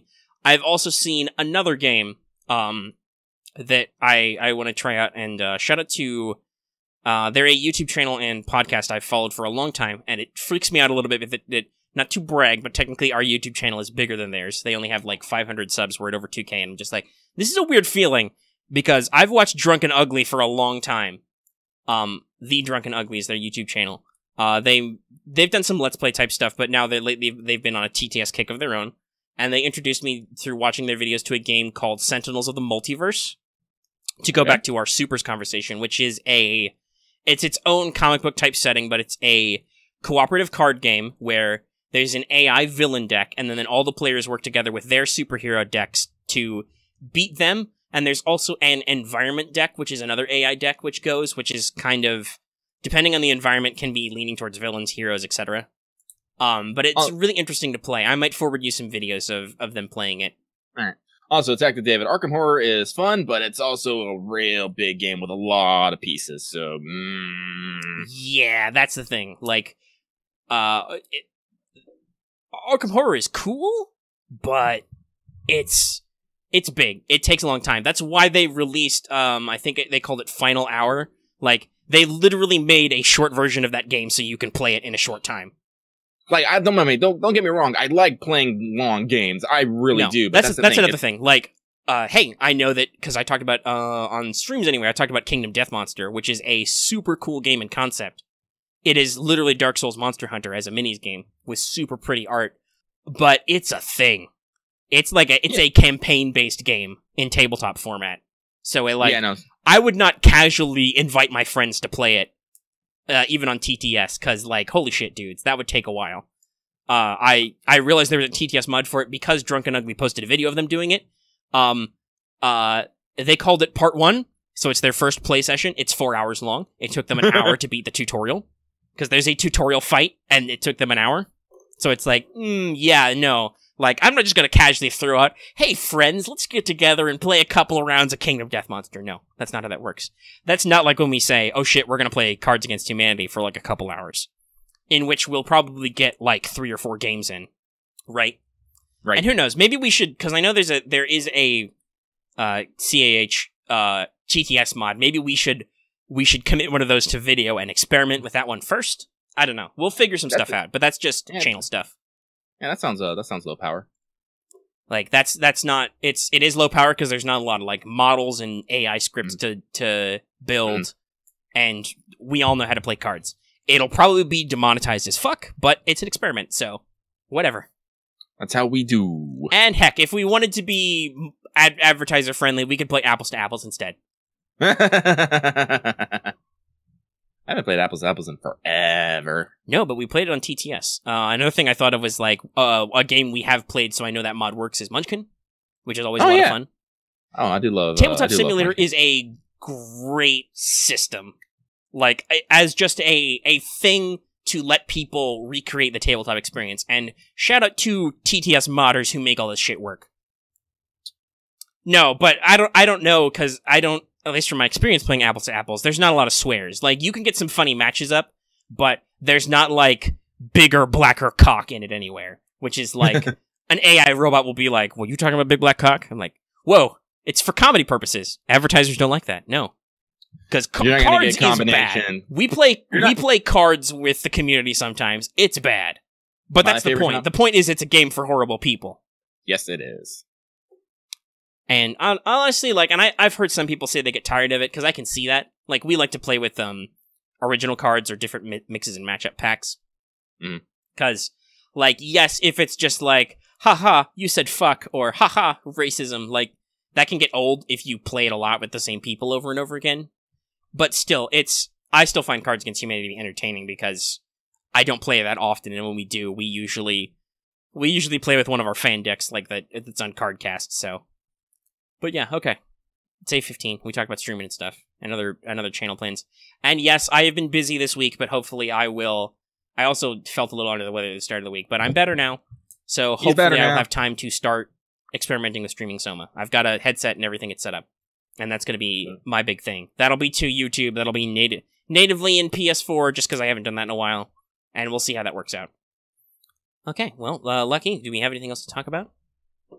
Video game wise, I really haven't been playing much on my PS4, because I did beat Covain. I got the best ending. Apparently there's multiple endings, and I'm gonna feel like absolute garbage if I go and try and get those other ones. So I'm kind of like, I mean, I kind of mentioned it earlier. Oh, I alluded to it, but I've kind of put the brakes on Fire Emblem for now. I'm like, my desire to keep going is not overcome by my feeling like the gameplay right now is very samey. So I think maybe when the next batch of DLC comes out and there's more stuff to do, I'll pick it back up and finally blitz through the last probably couple of chapters of Blue Lions. But I'm at a point where I'm like, I don't feel a pressing drive to see where this goes. It's like, I kind of see where this is going. I played this game. I beat it once in a big blitz, so I think I'm kind of relaxed. I've been playing a little bit of Borderlands 3, not a lot yet, but a decent amount. It's alright. Mechanics are really good. I like some of the new systems. Clambering's great. Sliding's great. I'm playing a Siren, obviously, because that's what I have always played forever. Ever! I've seen people playing it. It looks good. Yeah, it's fun, and Amara's got the classic Siren, like, self-sustaining setup. Like, one of her first-tier skills is health regen.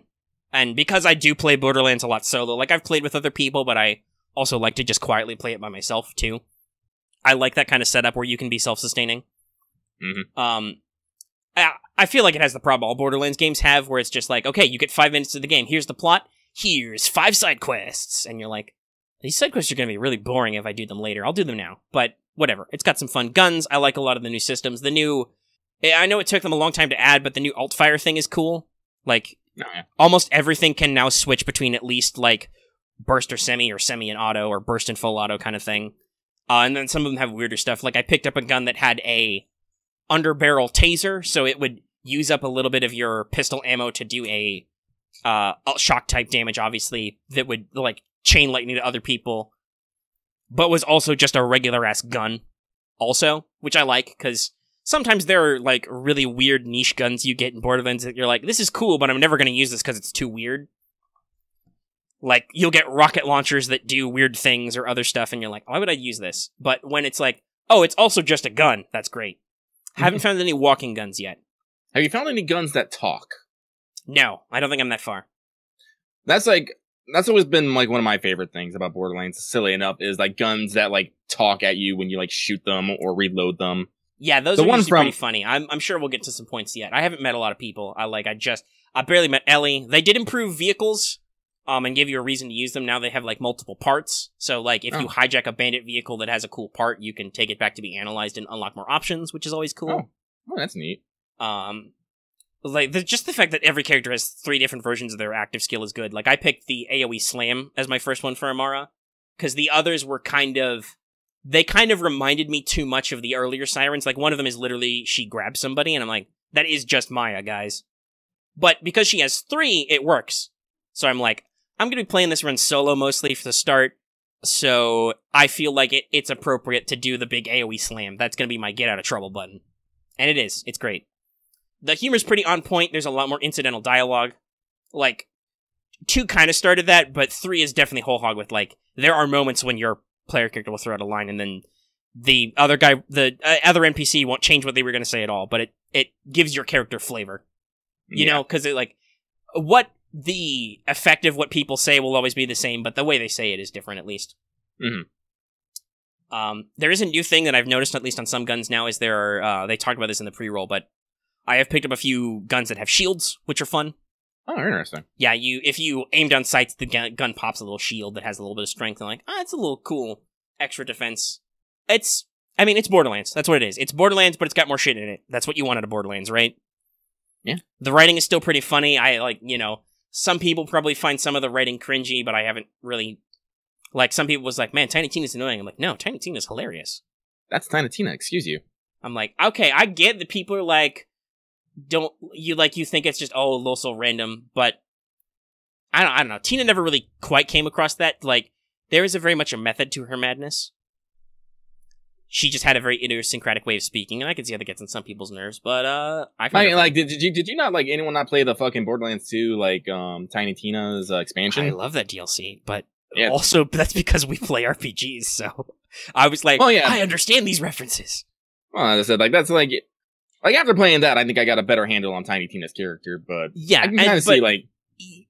It helps her grow her voice, which is good. Yeah. I haven't run into her yet in this version, so we'll see. Yeah, we'll see. Ellie's still good. She's still funny. Though I'm thinking, I don't know if it's because my character model is taller or what, I'm like, did you get shorter? I remember you being taller. She's still a big girl, but it's funny, because I'm like, I think Amara's taller, which would make sense. She talks about working out a lot. Abs for days, yo. Claptrap is still Claptrap, even though they couldn't get the same voice actor because of the weird, complicated Gearbox stuff. Though, apparently that suit against Randy Pritchford was dismissed, so the judge said there was no merit. Get out of here. So there's a little bit less confusion, but yeah, it's a whole thing. And I think they clarified why Troy Baker didn't return to his role. It was union stuff. Yeah. That's solid. Like, that's a shame, but it's a weird divide in the video game world that we're not going to get into because I'm sleepy and haven't collected my thoughts. But yeah, it is a big deal choice to make, right? Because yeah, actors are obviously a big part of a lot of these games, especially these days. Like games Troy Baker is big for, like Naughty Dog type stuff, where they're doing like the whole thing, performance capture and everything. Like, that's a big deal. But also, there's a lot of requirements when you go union that can be hard for some dev companies to figure out, especially if you haven't been doing that way before. Yeah. Like, if you've just been hiring internals. And some people will be like, oh, you're exploiting your employees. And it's like, you could do that, but sometimes it's not. It's just like, instead of working, 8 hours in the programming bin today, 8 hours you left your cube and went to the booth to record. Yeah. It might not be your technical job description some of these times, but you're still getting paid for your job, I guess. So it's weird. And honestly, that is a whole thing, right? Because some of those people wouldn't get those opportunities to voice act if you went full union, because then those guys are scabs. Or they'd have to, like, just join the union and be like, but that's a really whole complex thing. So it's a big rigmarole for video games. So it's like, that's sad, but I understand why. Because I do think that a decent number of Gearbox's acting, like Claptrap, was it David Eddings? Yep. He was internal. And the reason why he didn't return was that he says that they weren't going to pay him enough, but they say that they offered him what they called the fair rate for an external, because he was no longer working at the company, so I don't know. Like, yeah, I don't know. Without details of how much money the pay scale is, I can't comment on that at all. It's a real big he said, she said. But they couldn't come to an agreement about the pay since he left the company, so he didn't return. Yeah. But he was internal, and I think a lot of other people were internal. And also, oddly enough, we talked about Funimation before. I believe Gearbox is based in Texas, so some of the people who are in Borderlands are also Funimation people, because Funimation is in Texas. It's funny how that works out. And it's all networking. Yep. What's our mission clock at? 2:16. It's a decent sized episode. It's bigger than the episode of Let's Talk FGO we released this week. There was a news story that I noticed over the past week. Of the writing guild. I can't remember the last acronym.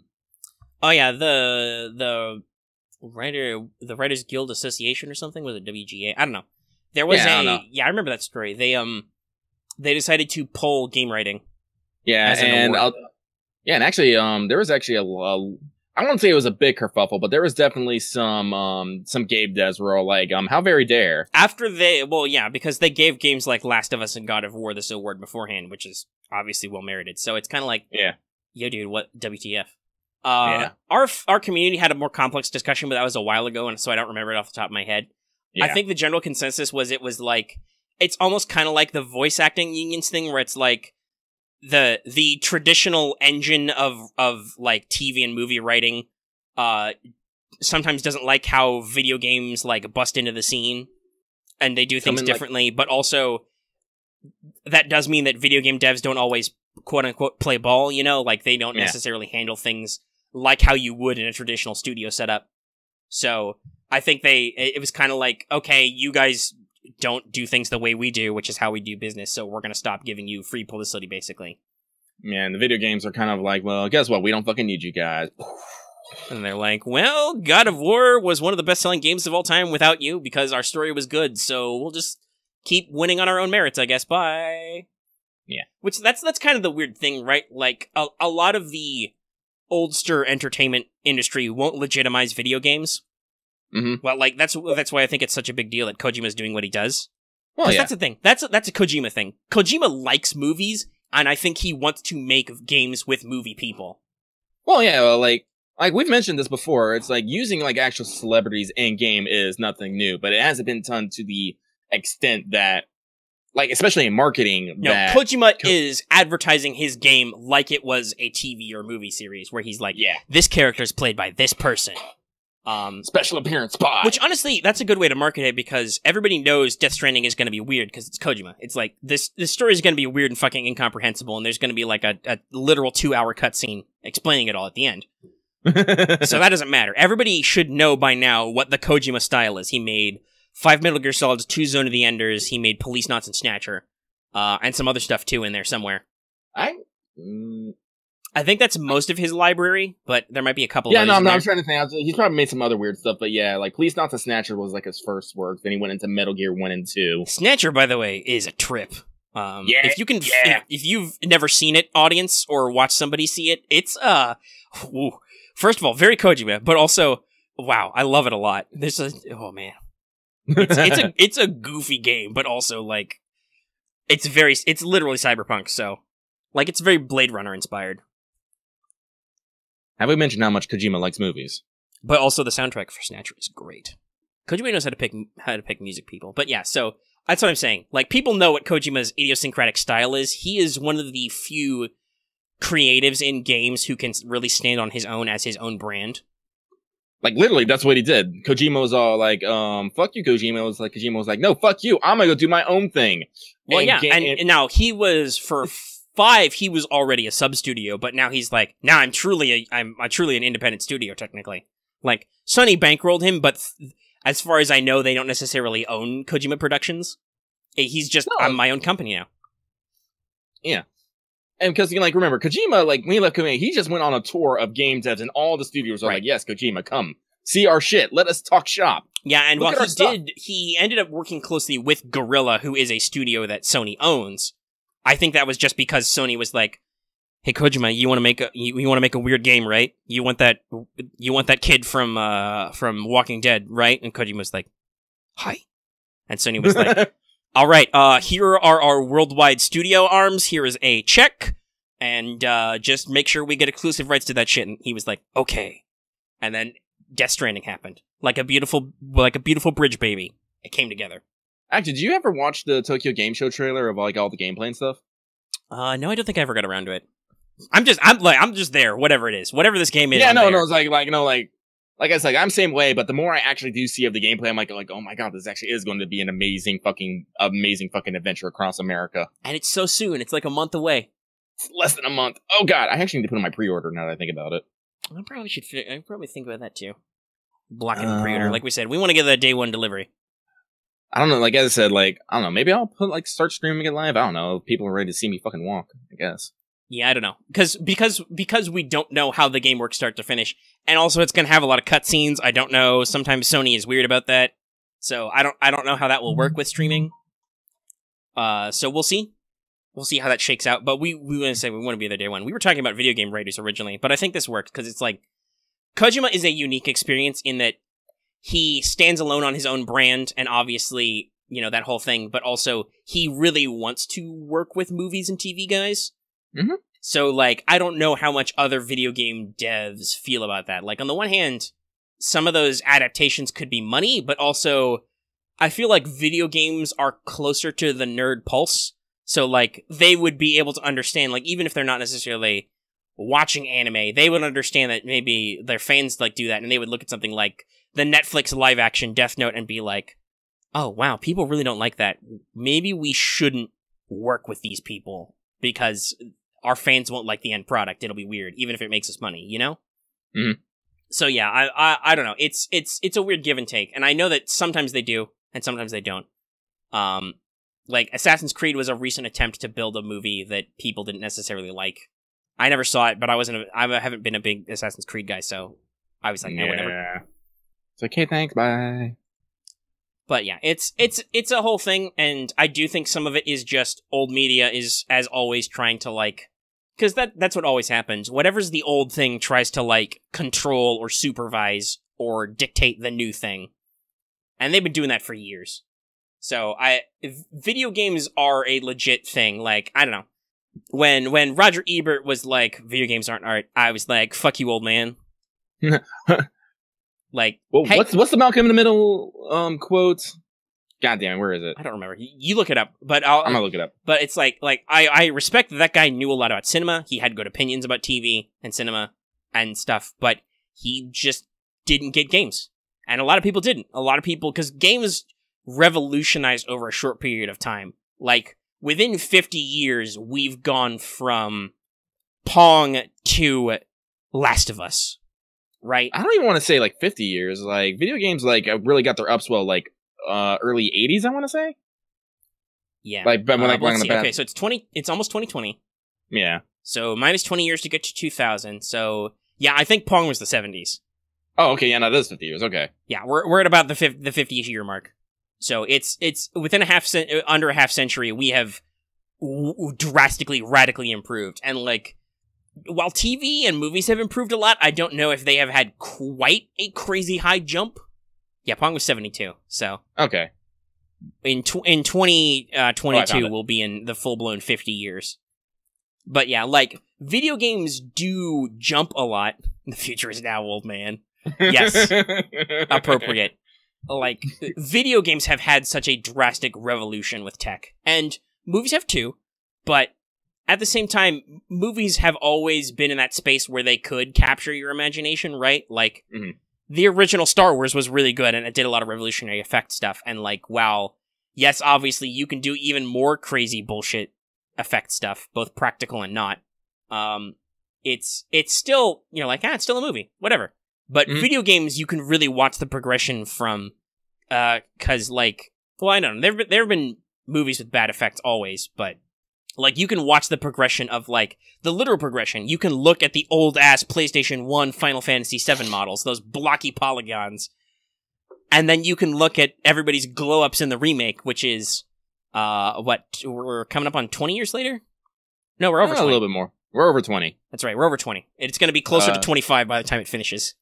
Rip. Oh, no, I think it was 97 it was released. Yeah, it was 97.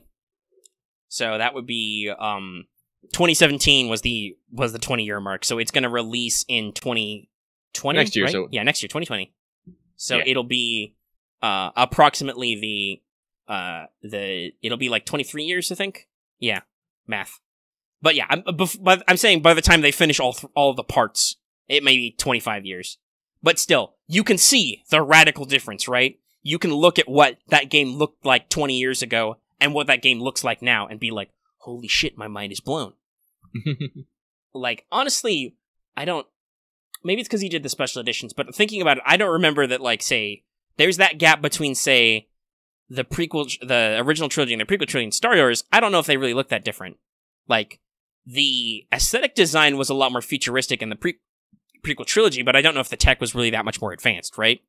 And now if you look at, like, the special editions or some of the prequel trilogy CG, it looks awful. But that's because George Lucas was literally pioneering the field, kids.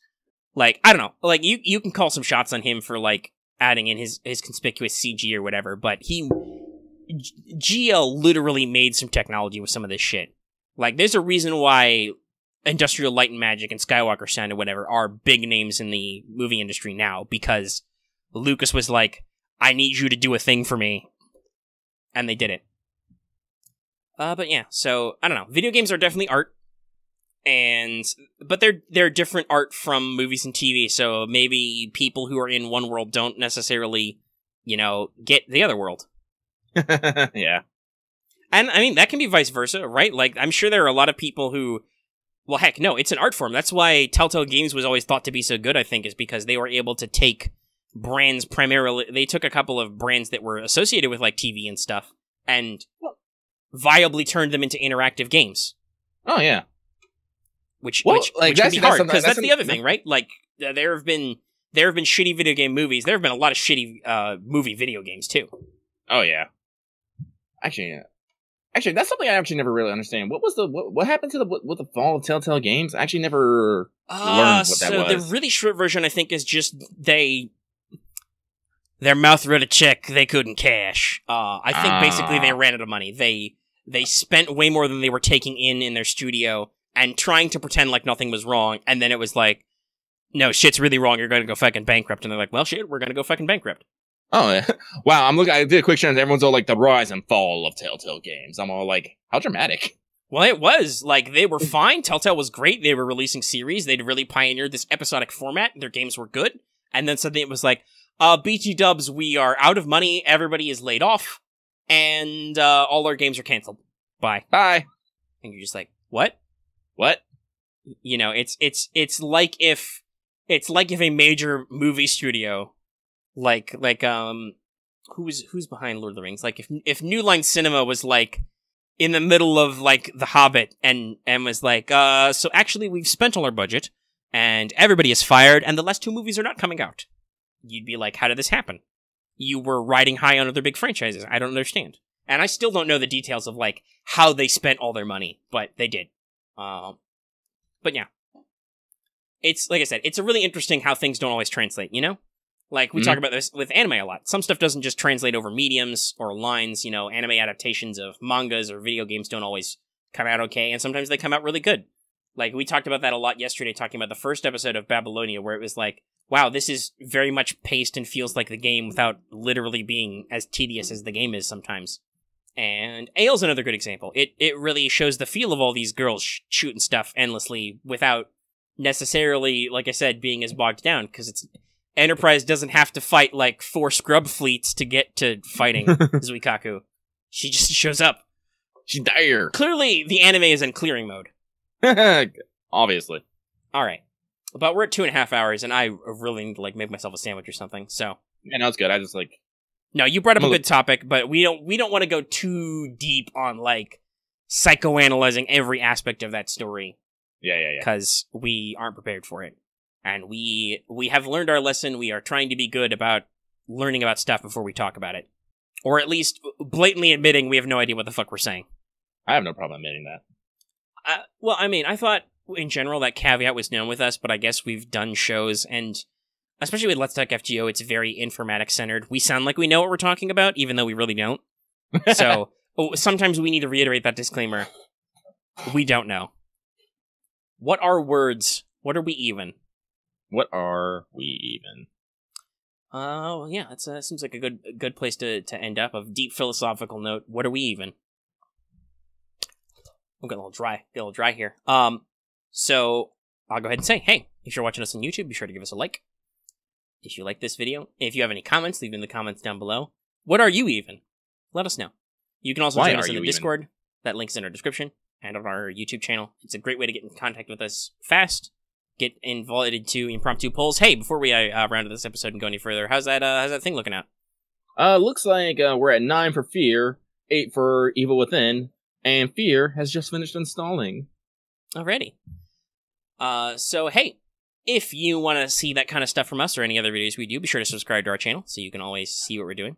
And make sure to hit that bell for notifications, even if you're already subscribed, so you always know when we do something like go live. I don't know. As a hypothetical. Go live! And of course, like it said at the front of the show, consider supporting us on Patreon. You can get access to those early in audio format, downloadable for as little as $1 a month. It's really soon. And it helps us out directly. You can also just support us by watching. You can consider super chatting on our streams, donating to us directly, or buying our merch. But Patreon's a really good way to help out, and you get goodies for it. Alright, this has been What's Up.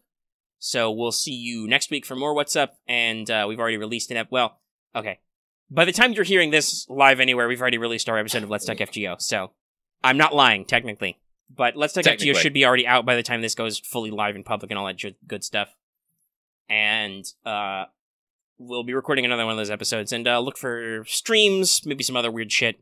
I don't know. We love stuff. We honestly love doing this, that's why we keep doing it. Yeah. And with that, I think we're gonna get out of here. Lucky out to get spooked.